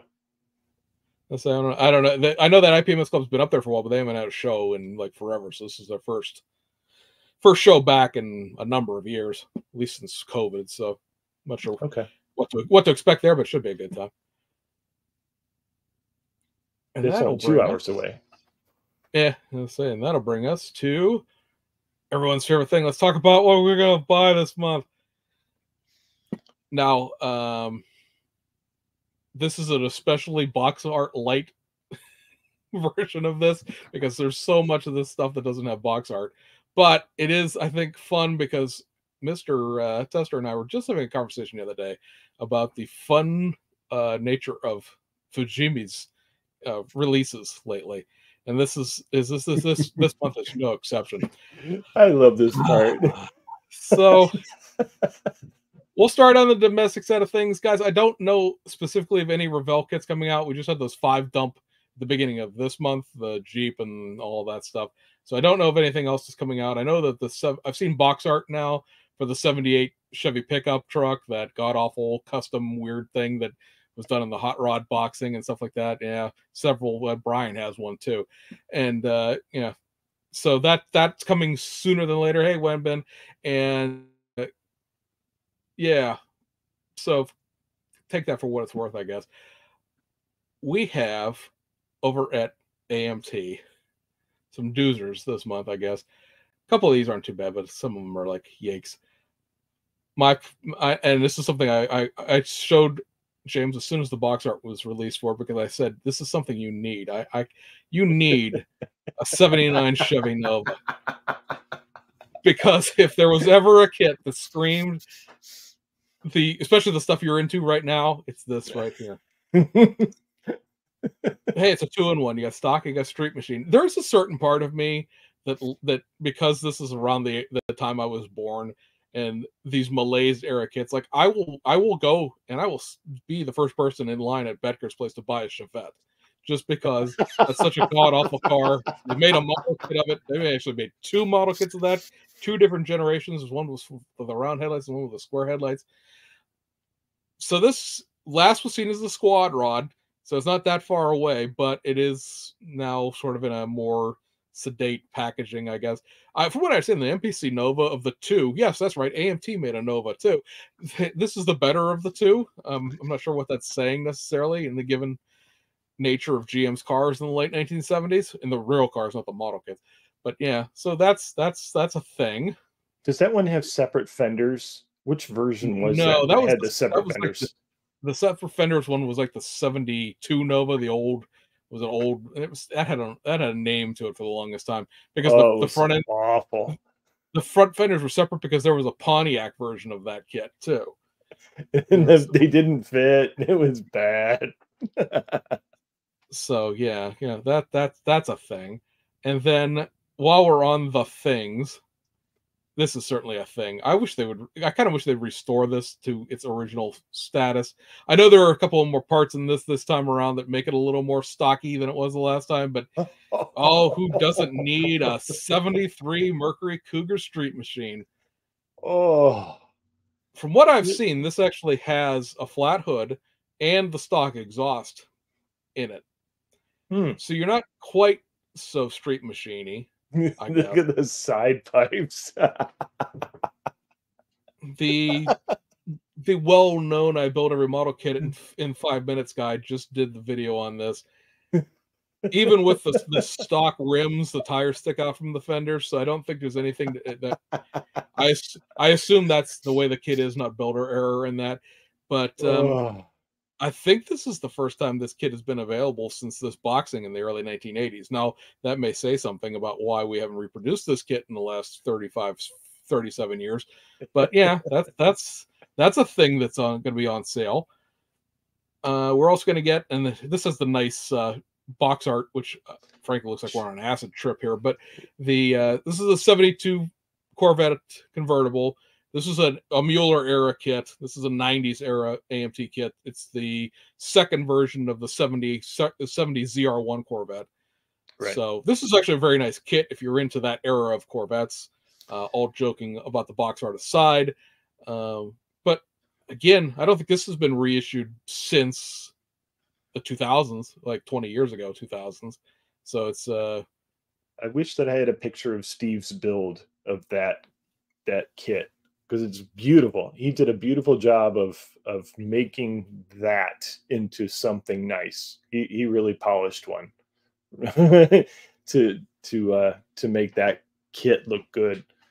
I don't know about that one, man. That's rough. Carl, I'm going to grab Carl's here because Carl also answered. It's the old Pro. Old Pro is what that was called. Frank also saying the two Nova choices are like saying it's the better of 2 prostate exams. Not going to argue with it, Frank. Not going to argue. And then also on the reissue slate this month is the 39 Ford Tudor sedan.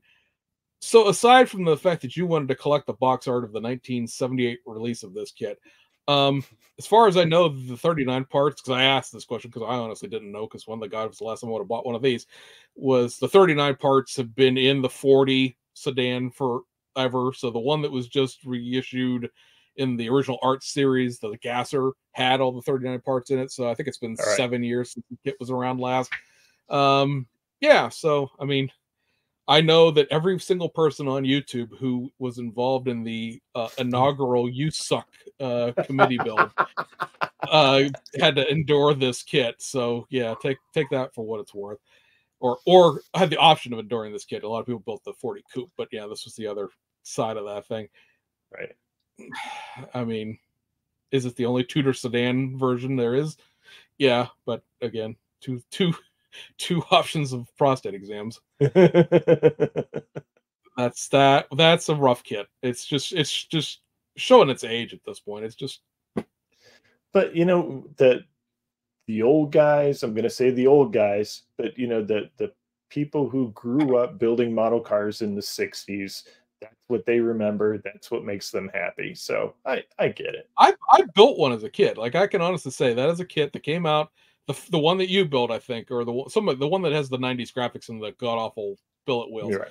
I built that kit as a kid because I didn't know any better. I was 13 years old and it's a new kit. Yay. No, it's not.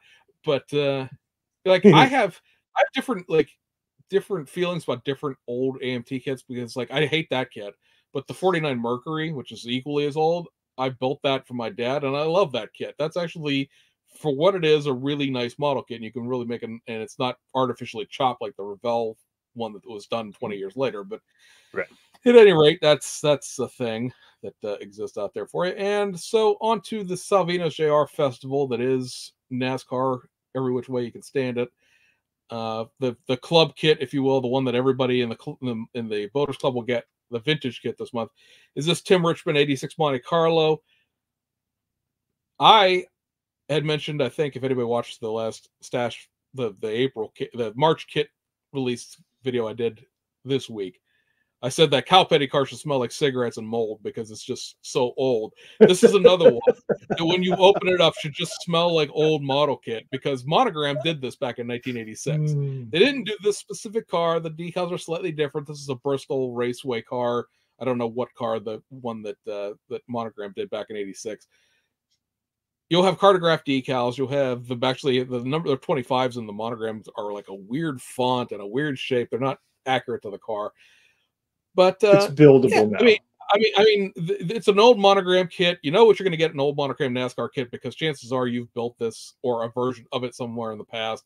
I'll get one, right, just being part of the Builders Club. So I will be, again, disappointed when I open it that it doesn't smell like somebody's like dog. But I mean, Tim Richmond's one of those really interesting stories. This was his best year. He finished third in points in 1986.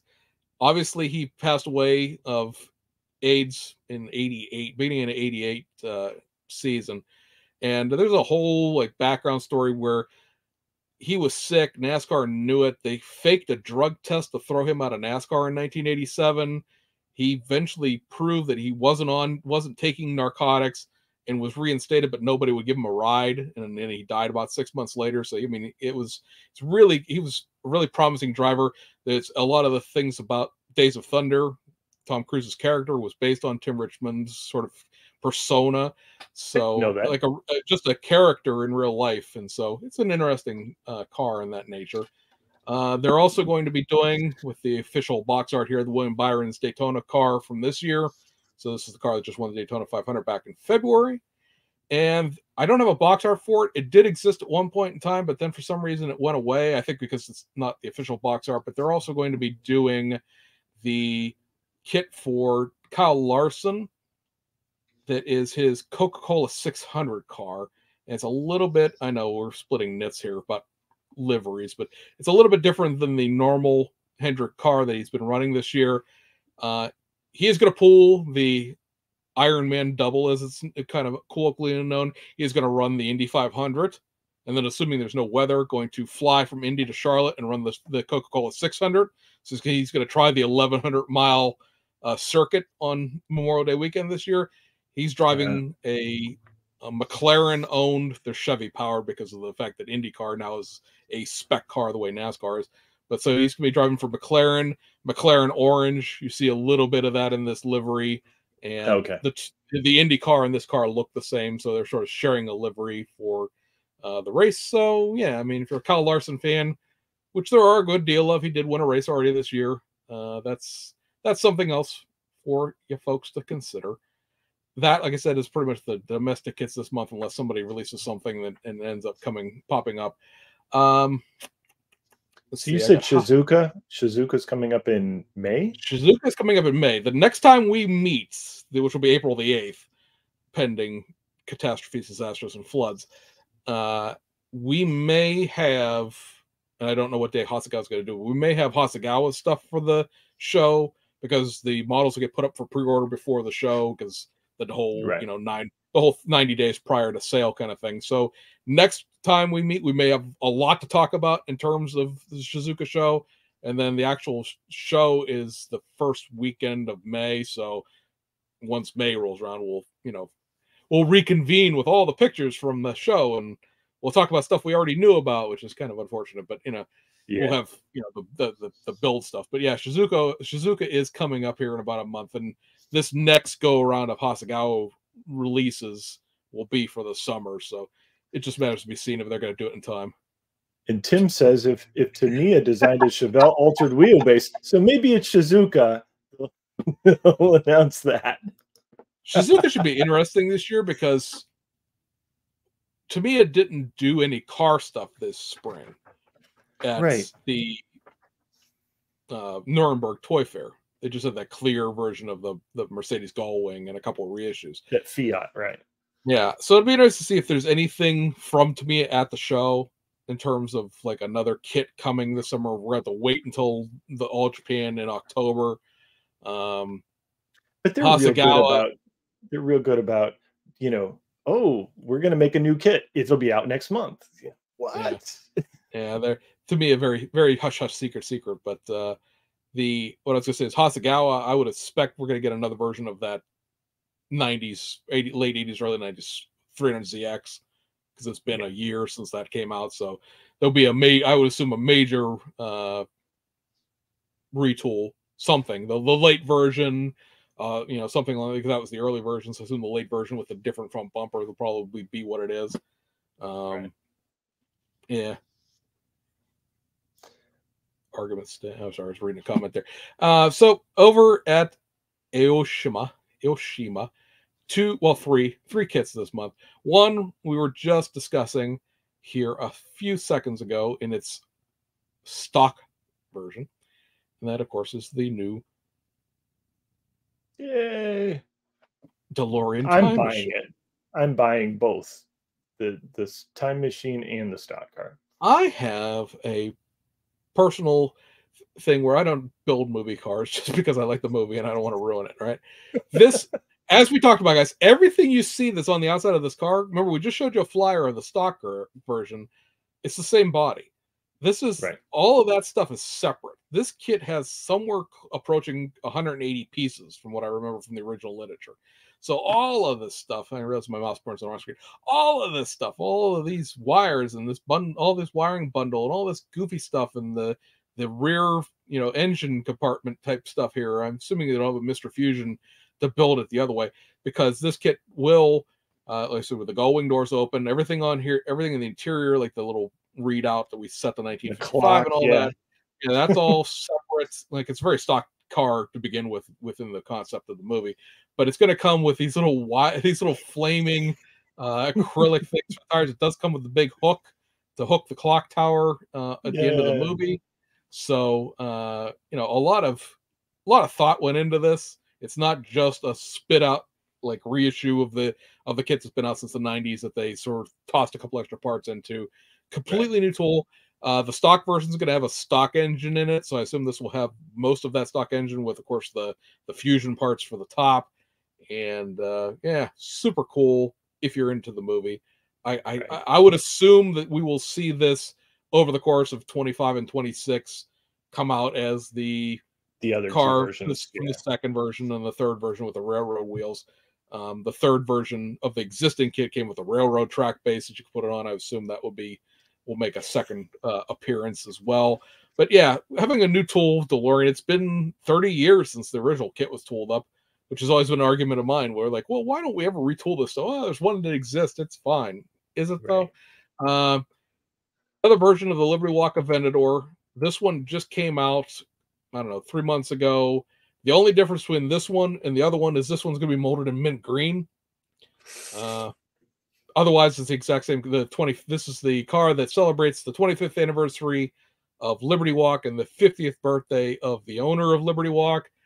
Again, there's another version of this that's molded in some other color. I can't remember. I think it's silver. I have it, but it's not in front of me to look at. And yeah, I mean, if you like the Liberty Walk cars, it's certainly I something. do. I really do. When I just going to Japan, all the times that I've gone and gone to the Liberty Walk store, I get it. You know, that's just neat to me. So yeah, I get it. Will I buy 6 of them? No, no, just one will be fine. I know it's not everybody's cup of tea. You know, you could build a 64 gasser, you know, station wagon Nova. Why would you build that? But again, wait a minute. Tim says he's going to build a Liberty Walk time machine. Don't put it past that guy. He leaves Liberty Walk everything you can think of. If he had access to DeLorean and a fender saw, he'd probably put over fenders on it. I kid you not. So the last thing here is this Toyota Celsior. Again, I know this is not everybody's wheelhouse here, but we talk about everything. If you haven't figured this out, we talk about every kit. We're not just American here. Interesting here is this is sort of would be the Lexus 430. Will not have the Lexus parts, I wouldn't imagine. But the last time this particular version of this kit was available was 1989. It's been released one time. Wow. In this slightly upgraded front fascia version. It's, again, splitting nits, and I know nobody cares, but it's kind of fun for that because it's just like, where's that tooling been hiding all of this time? So let's do, which I think is going to become over the months, because we only talk about the kits that are coming in the next month. I already know the kits are coming for like the next 3 months. We just don't go into that because it would be too much to keep track of. Right. This is going to become Mr. Tester's favorite part of this whole podcast. Is this? Let's talk about the Fujimi kits this month. So this one I don't think is necessarily a bad one, because I know that Mr. Tester just bought one of these not too terribly long ago. This is the reissue of the 1/12 scale GTR in the Calisonic livery. You just bought one of these and had 2 of them in a box. So I guess if you need new decals, you know, I don't think you should buy the whole kit to get new decals, but if you wanted to source decals, they would exist.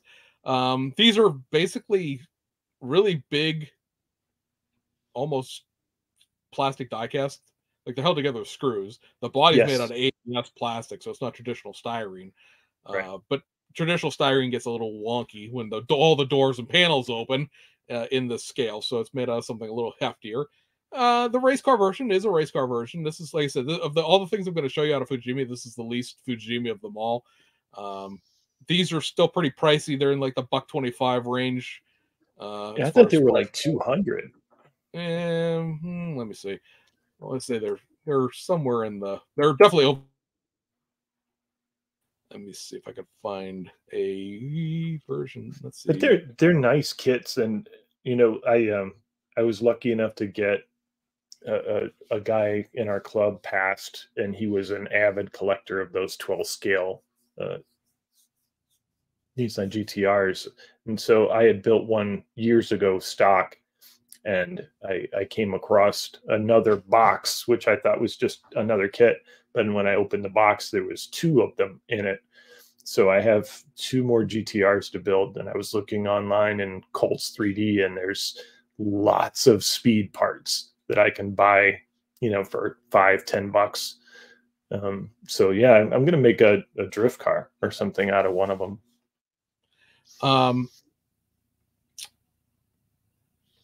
That's a good point, because especially the stock version of this leaves a little bit to be desired in detail terms. It's almost like they blew the 124 scale one up, even though the 124 scale one doesn't have an engine. So a lot of those additional parts can really make this stand out. Looking at the price of the last one of these they did, which is the HKS one, was with the exchange rate is $156.96. So it's not like, it's a little higher than I said, but it's not not quite $100. So the next thing, oh god, why do they do this to me? It's this Mitsubishi Evo 7 rally car.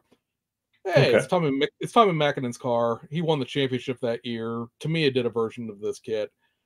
What's the problem here? Well, guys, Fujimi never made a rally kit ever. So what this is an Evo 7 street car with some decals tossed on it. Show me a roll cage. I'll wait. Yeah, you're right. There isn't one. This is a street car. It's got treaded tires. I mean, all in all, is this a bad Evo 7? No. Is Fujimi's better? To me, is better, even though it has metal axles. Yes. The big problem with Fujimi's Evos is the fact that they are these two parts trees up here at the top have been in this kit since the Evo 3. They're the Evo 3 chassis. This is the Evo 3 dashboard. This is the Evo 3 suspension and the Evo 3 seats and the Evo 3 steering wheels and everything. And down here, molded in red, is the Evo 7 dashboard and the Evo 7 wing struts and the Evo 7 exhaust and the wipers and all the parts that make it, 10 years newer. So, like so many Fujimi kits that exist, this is an old kit with some new parts thrown in it. Now, granted, these new parts were thrown in it back when this car was new, back in the 90s. So this is an old, it still manages to carry a metal axle because why not? I just don't understand the point of this. This is something that didn't exist in the catalog previously. Why exactly it is we decided it in 2024, the thing that we needed was a rally version homage car. Because it's just like, yeah, I had an Evo 7, and you know what I decided to do? I make a rally car out of it. And then I drove it around the shows. I'm like, look at my quasi rally car. Because it's effectively what that ends up being. So this this thing is, wait a minute. Yeah, go ahead. This is a 1986 Nissan 300ZX. So it's the third gen ZX. Tamiya, of course, has a much better version of this kit that exists. This, my friends out there watching, has, it's the high society kit. Here are your sticks of chewing gum that you're going to have to cut into the shape of the door openings. If you watched the last video, we talked about the bubble gum, the bubble gum. So yeah, this is atrocious. I mean, I don't even know what the hell this chassis is. That's worse than a Johan.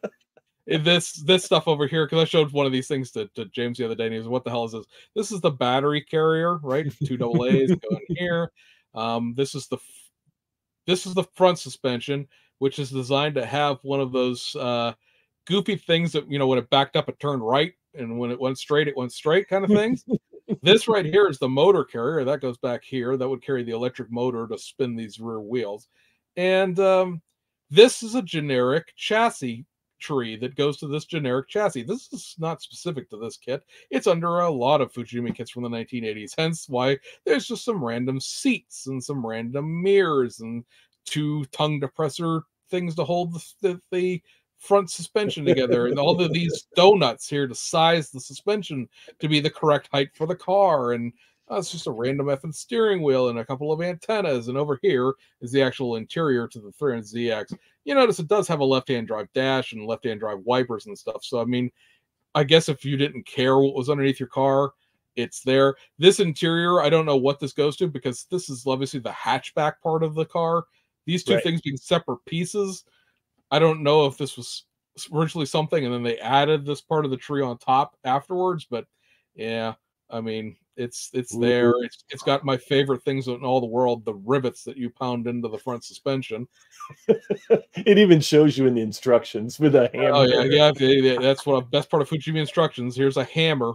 Beat the crap out of your model kit.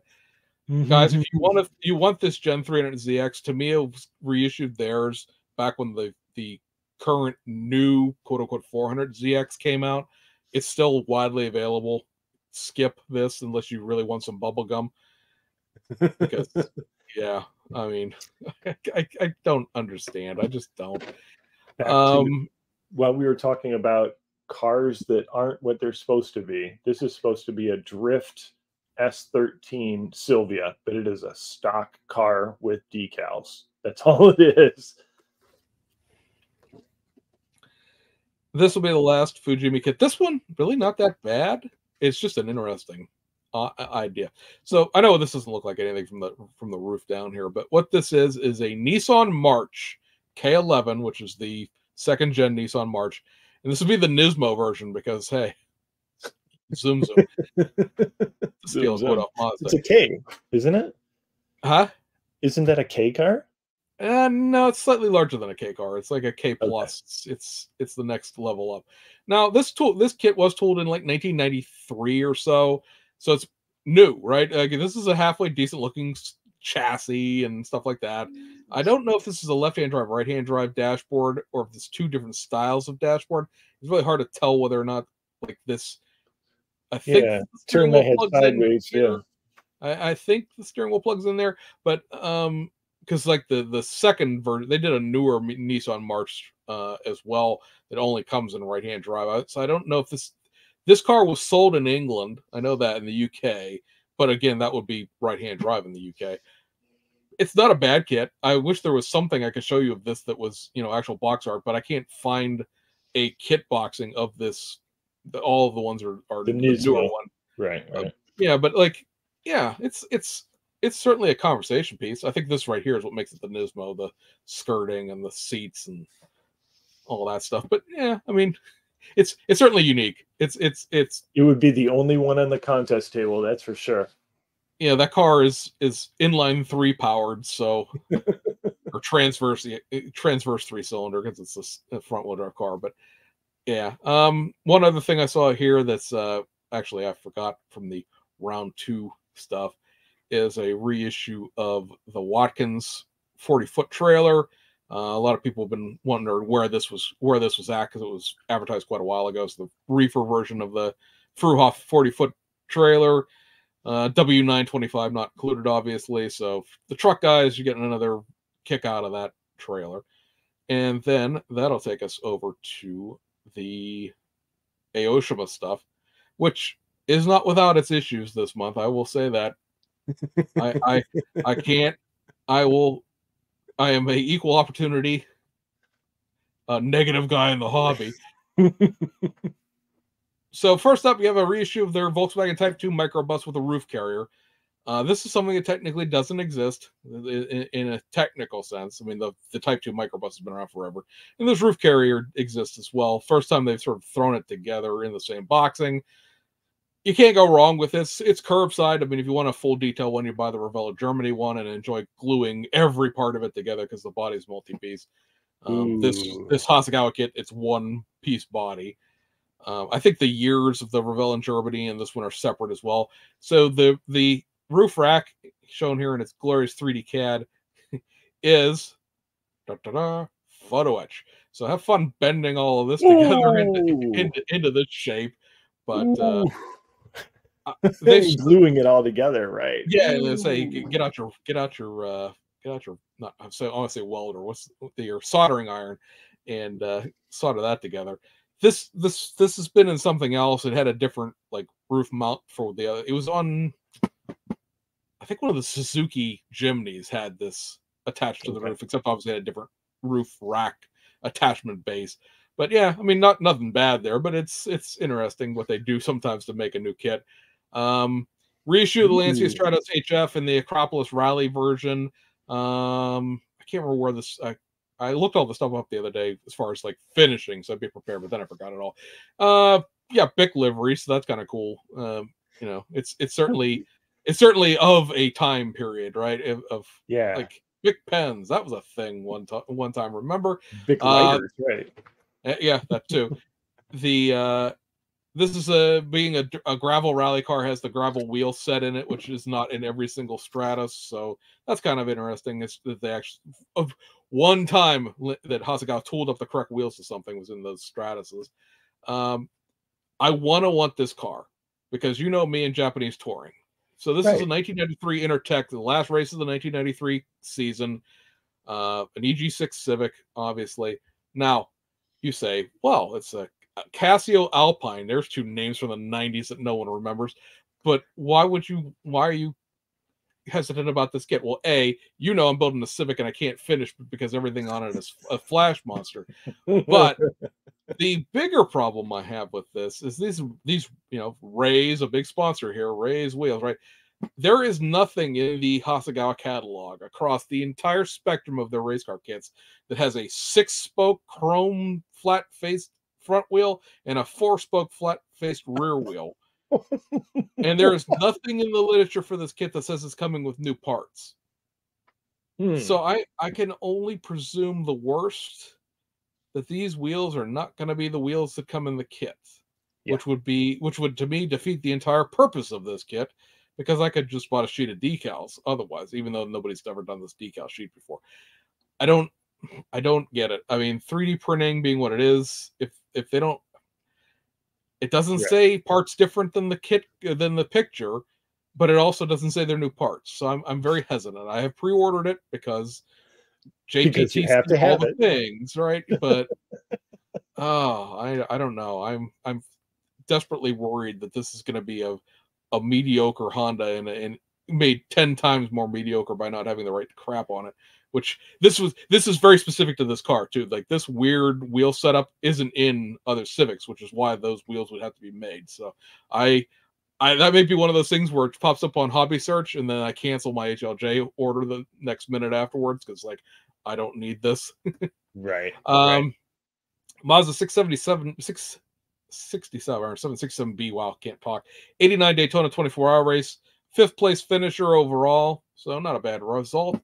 This will get a bunch of the 3D printed part treatment that, as we've been seeing in Hasegawa kits recently. Your mirrors are going to be 3D printed. Your whole rear wing and the winglets and all that's going to be 3D printed. These little things, I'll get my pointers on the large screen. These little things here, which are the engine intakes, these are 3D printed.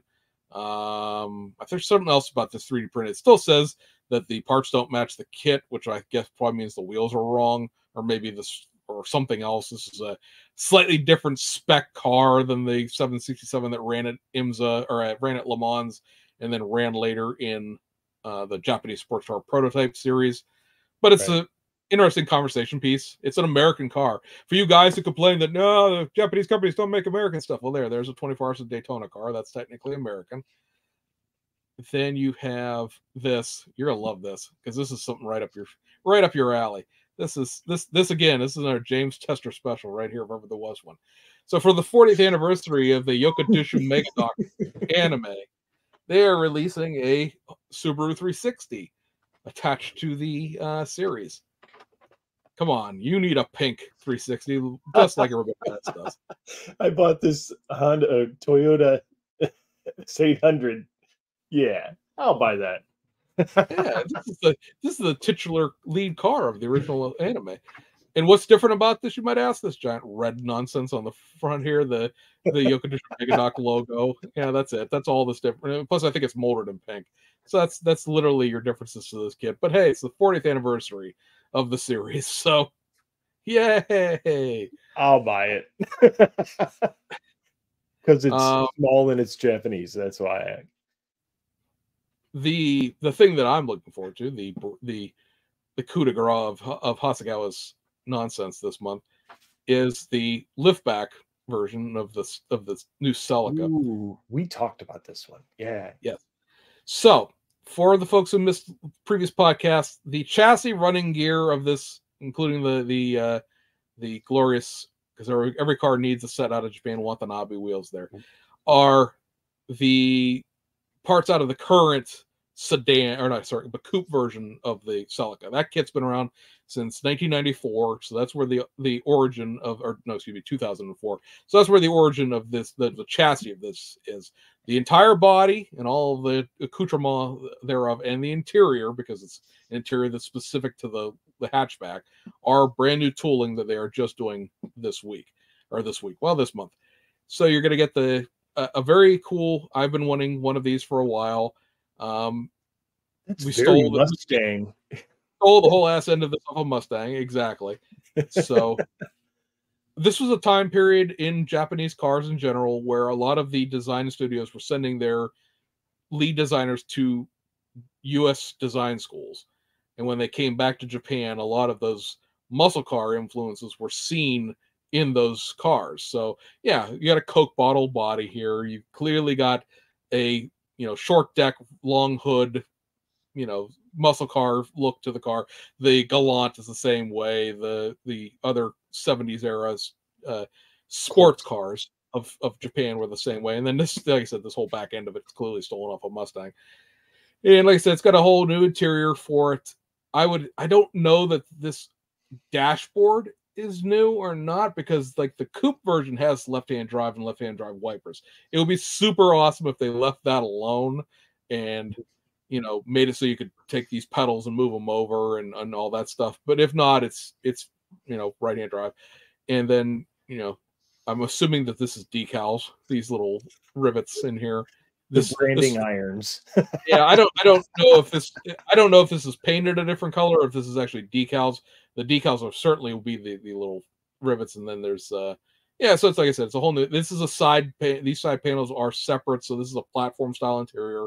So it's a nice new interior. It's not the a bathtub / margarine container kind of interior. So that's cool. Something I wanted for a while, because while the Aoshima one is a newer version, it's like a 77 and that's 72. So there's differences in the hood and grills and stuff like that. I've wanted a good Celica liftback, hatchback, however you want to talk about that, for a long time now. That's something that's been needed. The Aoshima is an IMEI tool from the 80s, so it's even older than old. And a lot of those IMEI kits aren't necessarily 1/24 scale. So, right. And being a new Hasegawa kit, that is going to be a piece of cake, and it will fit together, and you won't be scraping mold lines, and it'll be beautiful. Exactly. Easy. Two last things. We have this just got released in Hong Kong, so it'll probably end up being like June and in the rest of the world. And I know not too many people necessarily care, but the Brabham 83 Monaco GP kit. This was something that BMAX did a while ago, much like the McLaren we talked about a few shows ago. This was a situation where they lost the ability to use the BMAX name because of the whole Aoshima distribution thing. And so this kit hasn't been available in like 8 or 9 years now. So just a reissue, but something that, again, has been out of stock. Good luck finding one for a while. And also, we can grab this real quick. I wish there was a way to like stack multiple screen shares so that I could go through them quicker, but it is what it is, folks. Bear with me. And this is a whoops. One picture. You know what that one? I already talked about those. I'll talk about them again. This is a reissue, technically speaking, of the new Audi R8 LMS. This is the 2022 version, so the wing back here has been flipped around. I know nobody cares, but I do. I had to buy that. I had to buy a resin piece to get the right wing. Right, exactly. So the Audi R8 in the 2015 is a slightly different body. In 2020 they did the Evo, which has the wing still hanging off the back here, and then in 2021 we went to the Evo 2 spec, which has the swan neck spoiler where it's hanging in front of the support. Again, I'm moving my mouse around, but you guys can't see it. So this used to hang off the back like a traditional GT3 car. Now it's got this swan neck where the spoiler sits in front of the brace, and I mean these are basically a reprint of Frankie's decals. This sheet already exists, as tends to be a new thing. When they reissue kits, they're like, "Hey Frank, let me have your decal sheet." This still technically doesn't have the right grille, the right headlights for 2022, but those parts exist out there if you're desperate enough to have it match exactly. Right. But it's an interesting kit, only from the aspect, personally, that you can buy it in Hong Kong. It exists, but you can't even pre-order it in Japan. There was that whole kerfuffle where New wanted to raise the prices on a bunch of model kits, and then a lot of us who had ordered, pre-ordered, in some cases a year and a half in advance at that point, those kits, and all of our orders got canceled because they instead of just raising the price, they went like, no, these kits don't exist anymore. And a crap storm existed over a weekend where like New's out of business, they canceled all their orders, and it was just like, no, they needed to raise the prices after COVID because the price of everything, of course, went up. That for some reason has never been added to the pre-orders, and now it's out, and they're still not taking pre-orders on it. So Hong Kong, go order it there because I don't know how else you'll get one. Right. We got a couple questions. I don't know the answer to this one. Where's my mouse? Mr. One says, can anybody answer this? What was the first kit with decals included? I have no idea. James? I mean, so many of those 50s and 60s kits might have had like license plates or Okay. You know, some of those drag racing cars would have had sponsored decals. I mean, we've all seen like those old 60s AMT kits where, you know, you had like Champion spark plug logos and stuff like that that were Oh, right, decals, but they weren't like a decal scheme. I would think you'd probably be into the late 60s or so before, late 60s before you'd have decal sheets being an integrated part of a model kit. Specifically for a model, yeah. Yeah. So much of those early things would have been, you know, old toys. They would have been promos that turned into kits and things like that in the early days. Right. And your promo isn't your friction promo isn't going to have decals in it. Right. Jeff had a good question. You can answer this one because I know you probably have 10 of them. Any opinions on new Chevy Cruze kit? It was their first 124 scale kit. So it's a little rough around the edges compared to the other stuff. One thing to look out for, although if you buy the newer one, the one that has a red and white car on the box art, I don't think it has the same problem. If you buy one of the original Chevy logoed ones, they had an issue where the front end came out of the mold wider than the body is. So you have to like tack one side on and then tack the other side on and massage it to fit. I have 11 of them. Some of them have the problem, some of them don't. So it seems to be like how long the trees were in the machine for in some cases as to whether or not they're warped. You can make it fit. Like I said, otherwise it's a pretty basic kit. I think it's 70 parts or so. I would buy the newer one if you can find one. It has, like I said, it has I think it's 2012 or 2013 Macau Grand Prix box art, and it's a red car or a white car with some red accents to it. That would be the newest version. That would most likely not have the problems of the first one. Those decals are abject awful in that kit. First set of decals, so they're yeah. The kits now use whoever Frankie's using for their processing, so the decals are awesome now, but in 2012 when that kit came out, they were, I don't know who. They were from the decal company of Crack and Crumble Incorporated. Let's put it that way. If you were to suggest, if somebody didn't own a single new kit, which kit would you suggest they buy? Like, that's a trick question. Like, what are you into? They do rally cars, they do touring cars, they do GT3 cars. Like, you know, right?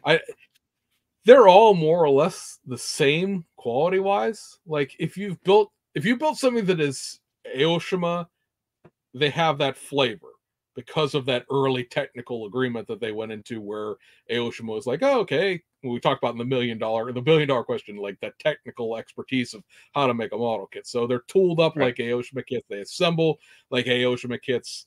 If you sat some, especially the early BMX and new kits together, and you sat them beside a race car version like the GT1 Lamborghinis, they're going to look the same. Like, you're going to be like, well, the same guy designed these kits. I can tell that they are, you know, if you get some of those Mueller era AMT kits and you compare them to the Hudsons and the Chrysler 3MC from Mobius, you could tell John Mueller designed these kits. They break down the same way in the same fashion.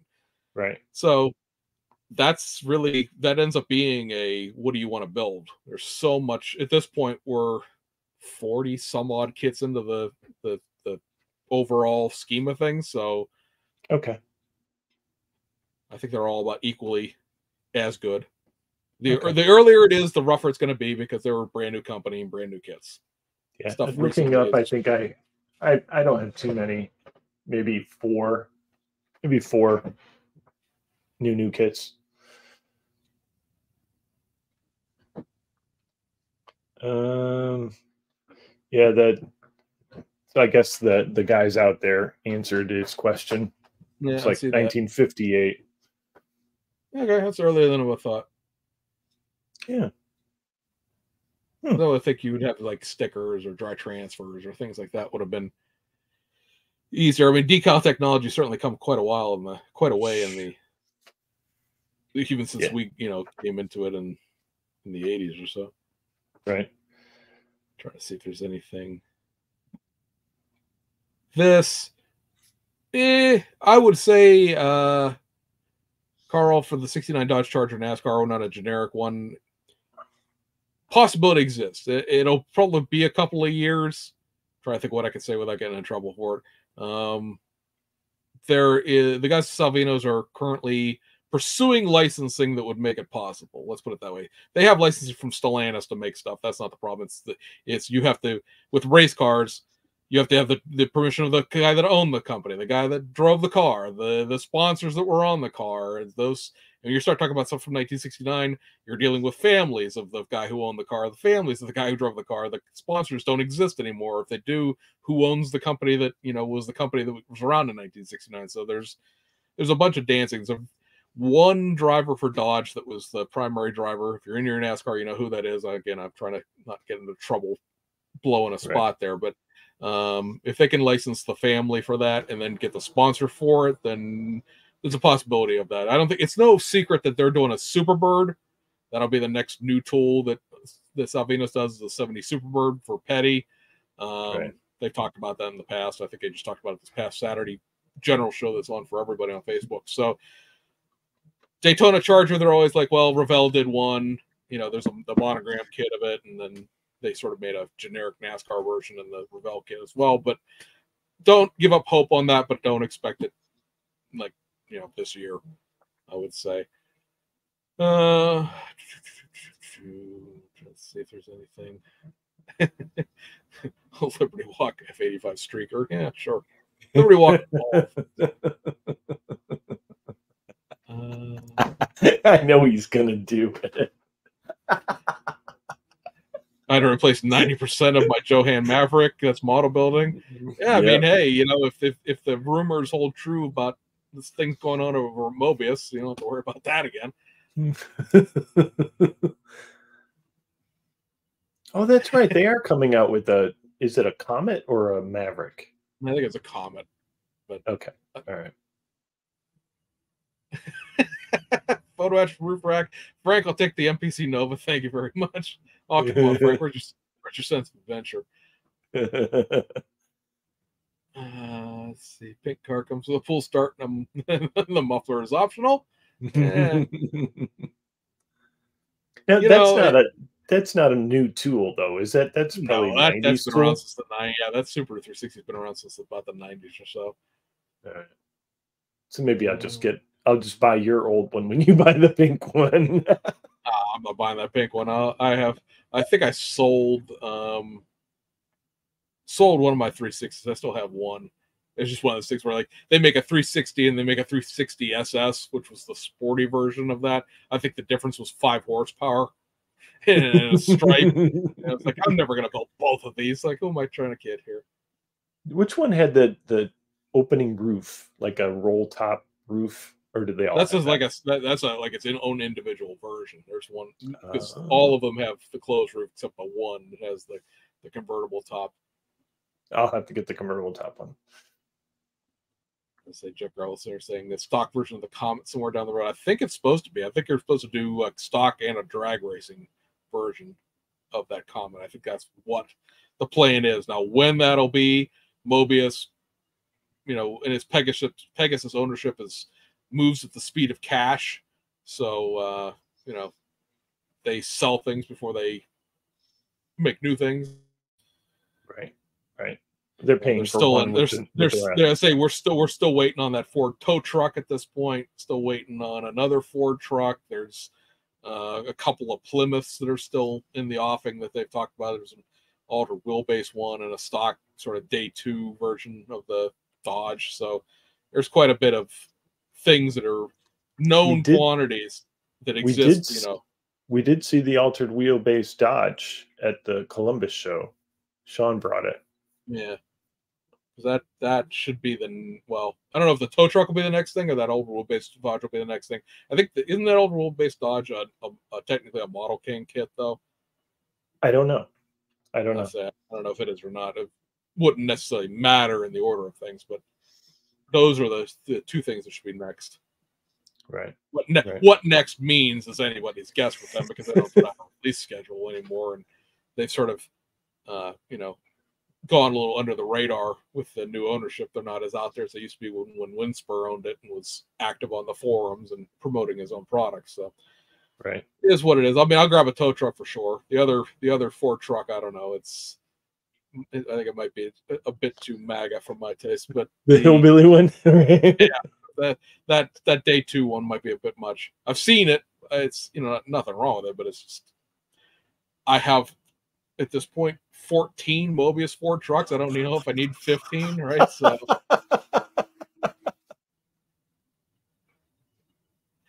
it is what it is. The one thing that was in the back of my mind that it came up on my channel the other day was a gentleman from Germany saying that, I think he's actually on here, isn't he? I think he was making comments. Maybe not. No, I guess not. Anyway, it was making comments to the effect of not understanding why Revell kits in Europe were so much cheaper than Round 2 and sub-Venus JR stuff. And I was pointing out the fact that, well, Revell's now owned by German ownership, so they're able to import the U.S. kits to themselves directly, not pay a middleman to import the kits, and so therefore the kits are cheaper. And except for a small period of time, I think it was 2006 through 2012 or so, Revell of Germany, Revell AG, Revell GmbH, whatever they want to call themselves, depending on the organization of the corporation, had been owned by Revell. Like U.S. Revell owned them for a while, and then they became a separate company, and then Hobbico bought them back, and they were underneath, you know, Revell in the Hobbico days until the bankruptcy took place. And then the irony of ironies, the Germans bought all of Revell, and now the U.S. is underneath the German company, except for having a small, you know, like 2-person division here. And they were like, and the gentleman was like, well, yeah, I understand that, but still, like, they're so much more expensive. Why can't these companies establish, you know, their own importers and not pay that markup? Guys, the thing to remember with these companies is they're not as big as you think they are. Like Salvinos, if you take out the contract that they have with the company that molds their stuff in California and the company in China that makes their tooling, I know, made in the USA, they have Chinese tooling. Yeah, their tooling is made in China because that's just where tooling is done these days. Salvinos has 5 guys total, and 3 of them really run that company because the other 2 work in their like warehouse in their office. So it's 3 people. Yeah. Mobius, I don't know how many people Mobius has technically working for them at this point under Pegasus, but like when they were new, it was Matty Winspur, and it was I can't remember what his name is now, the guy that was in Indiana that was their product development guy. And then you had a couple, you Mueller consulted, and you had a couple other people consulting on kits. They had 2 employees. Round 2 like has a bunch of employees because obviously they got Auto World and Johnny Lightning and all the diecast, and Chad, who does the video that everybody hates. He's technically their diecast guy. And you have Jamie Hood, who does their sci-fi stuff, who's the head of modeling. And then you have people like Steve who contract for him. But like the modeling department of Round 2 is 3 people, 4, right? You know, so Revell in Germany is like Tamiya in Japan. Revell in Germany makes tools and paint and glue and RC and drones and puzzles and all toys and all that sort of stuff. They're a Tamiya-sized company in Europe. Right. Revell in the United States was never that big because they didn't make any of that stuff. That was testers. That's a whole separate thing. That's RPM. That's, you know, Rust-Oleum and all that. Right. It's not physically possible for a company with 2, 3, 5 people running it to establish an office in Europe. Who's going to staff it? How are they going to afford that? Like, I understand that people in Europe want those kits for cheaper. Guys in Canada want those kits for cheaper. But that's for sure. Yeah, you're gonna. Unfortunately, the truth of the matter is you're gonna deal with that middleman markup of imported prices because there's no way for them to do it. It'd be great if they could, but even Tamiya, which had that huge German division, Tamiya Europe, that was all encompassing in like the 80s, 90s, and early 2000s, is where all of the Tamiya race cars came from that weren't Japanese, right? All those DTM kits, all of the 956 and 962s, all the Group C cars, that was all, if you look at the sides of those boxes, all Tamiya Europe, GmbH. They had a huge division in Germany, but 20 years later, it doesn't exist. It's gone. Tamiya Europe is a handful of, say, 15 people or so, or 15 retailers in Europe that sell Tamiya's product, but they don't have an office, not like Tamiya USA does, where there's an actual physical building with employees out there in California. I don't know, what the reasoning is behind that price-wise. Like, is Europe too expensive to operate in, or maybe they just went like, there's too many Mercedes and BMWs in this Japanese kit lineup, screw Germany, we're out, or what, I'm sure there's an entire story of the history of why Revell's, why Tamiya's Europe division slowly went away and now doesn't exist. But, unfortunately, it's just not realistic to expect a company with 3 people to be like, hey, you know what we're doing? We're hiring somebody who speaks 4 languages to open a satellite office in Dusseldorf. No, it's not going to happen. Sorry, guys. It's just if you look at American kit prices in Japan, they're $50-$60 because those kits have to go through either Beaver, which is the side business that HLJ runs, or they go through Platts, who imports like Italeri, Salvino's, Round 2, or they go through Hasegawa, which is still the importer for Revell in both Revells in Japan. I told you that I saw a Salvino's kit at Yodobashi Camera, and it was like $90, 9,000 yen. I was like, good Lord. Well, you figure that the current Salvino's kits propped up in large part by how much Cartograph's charging for decals right now.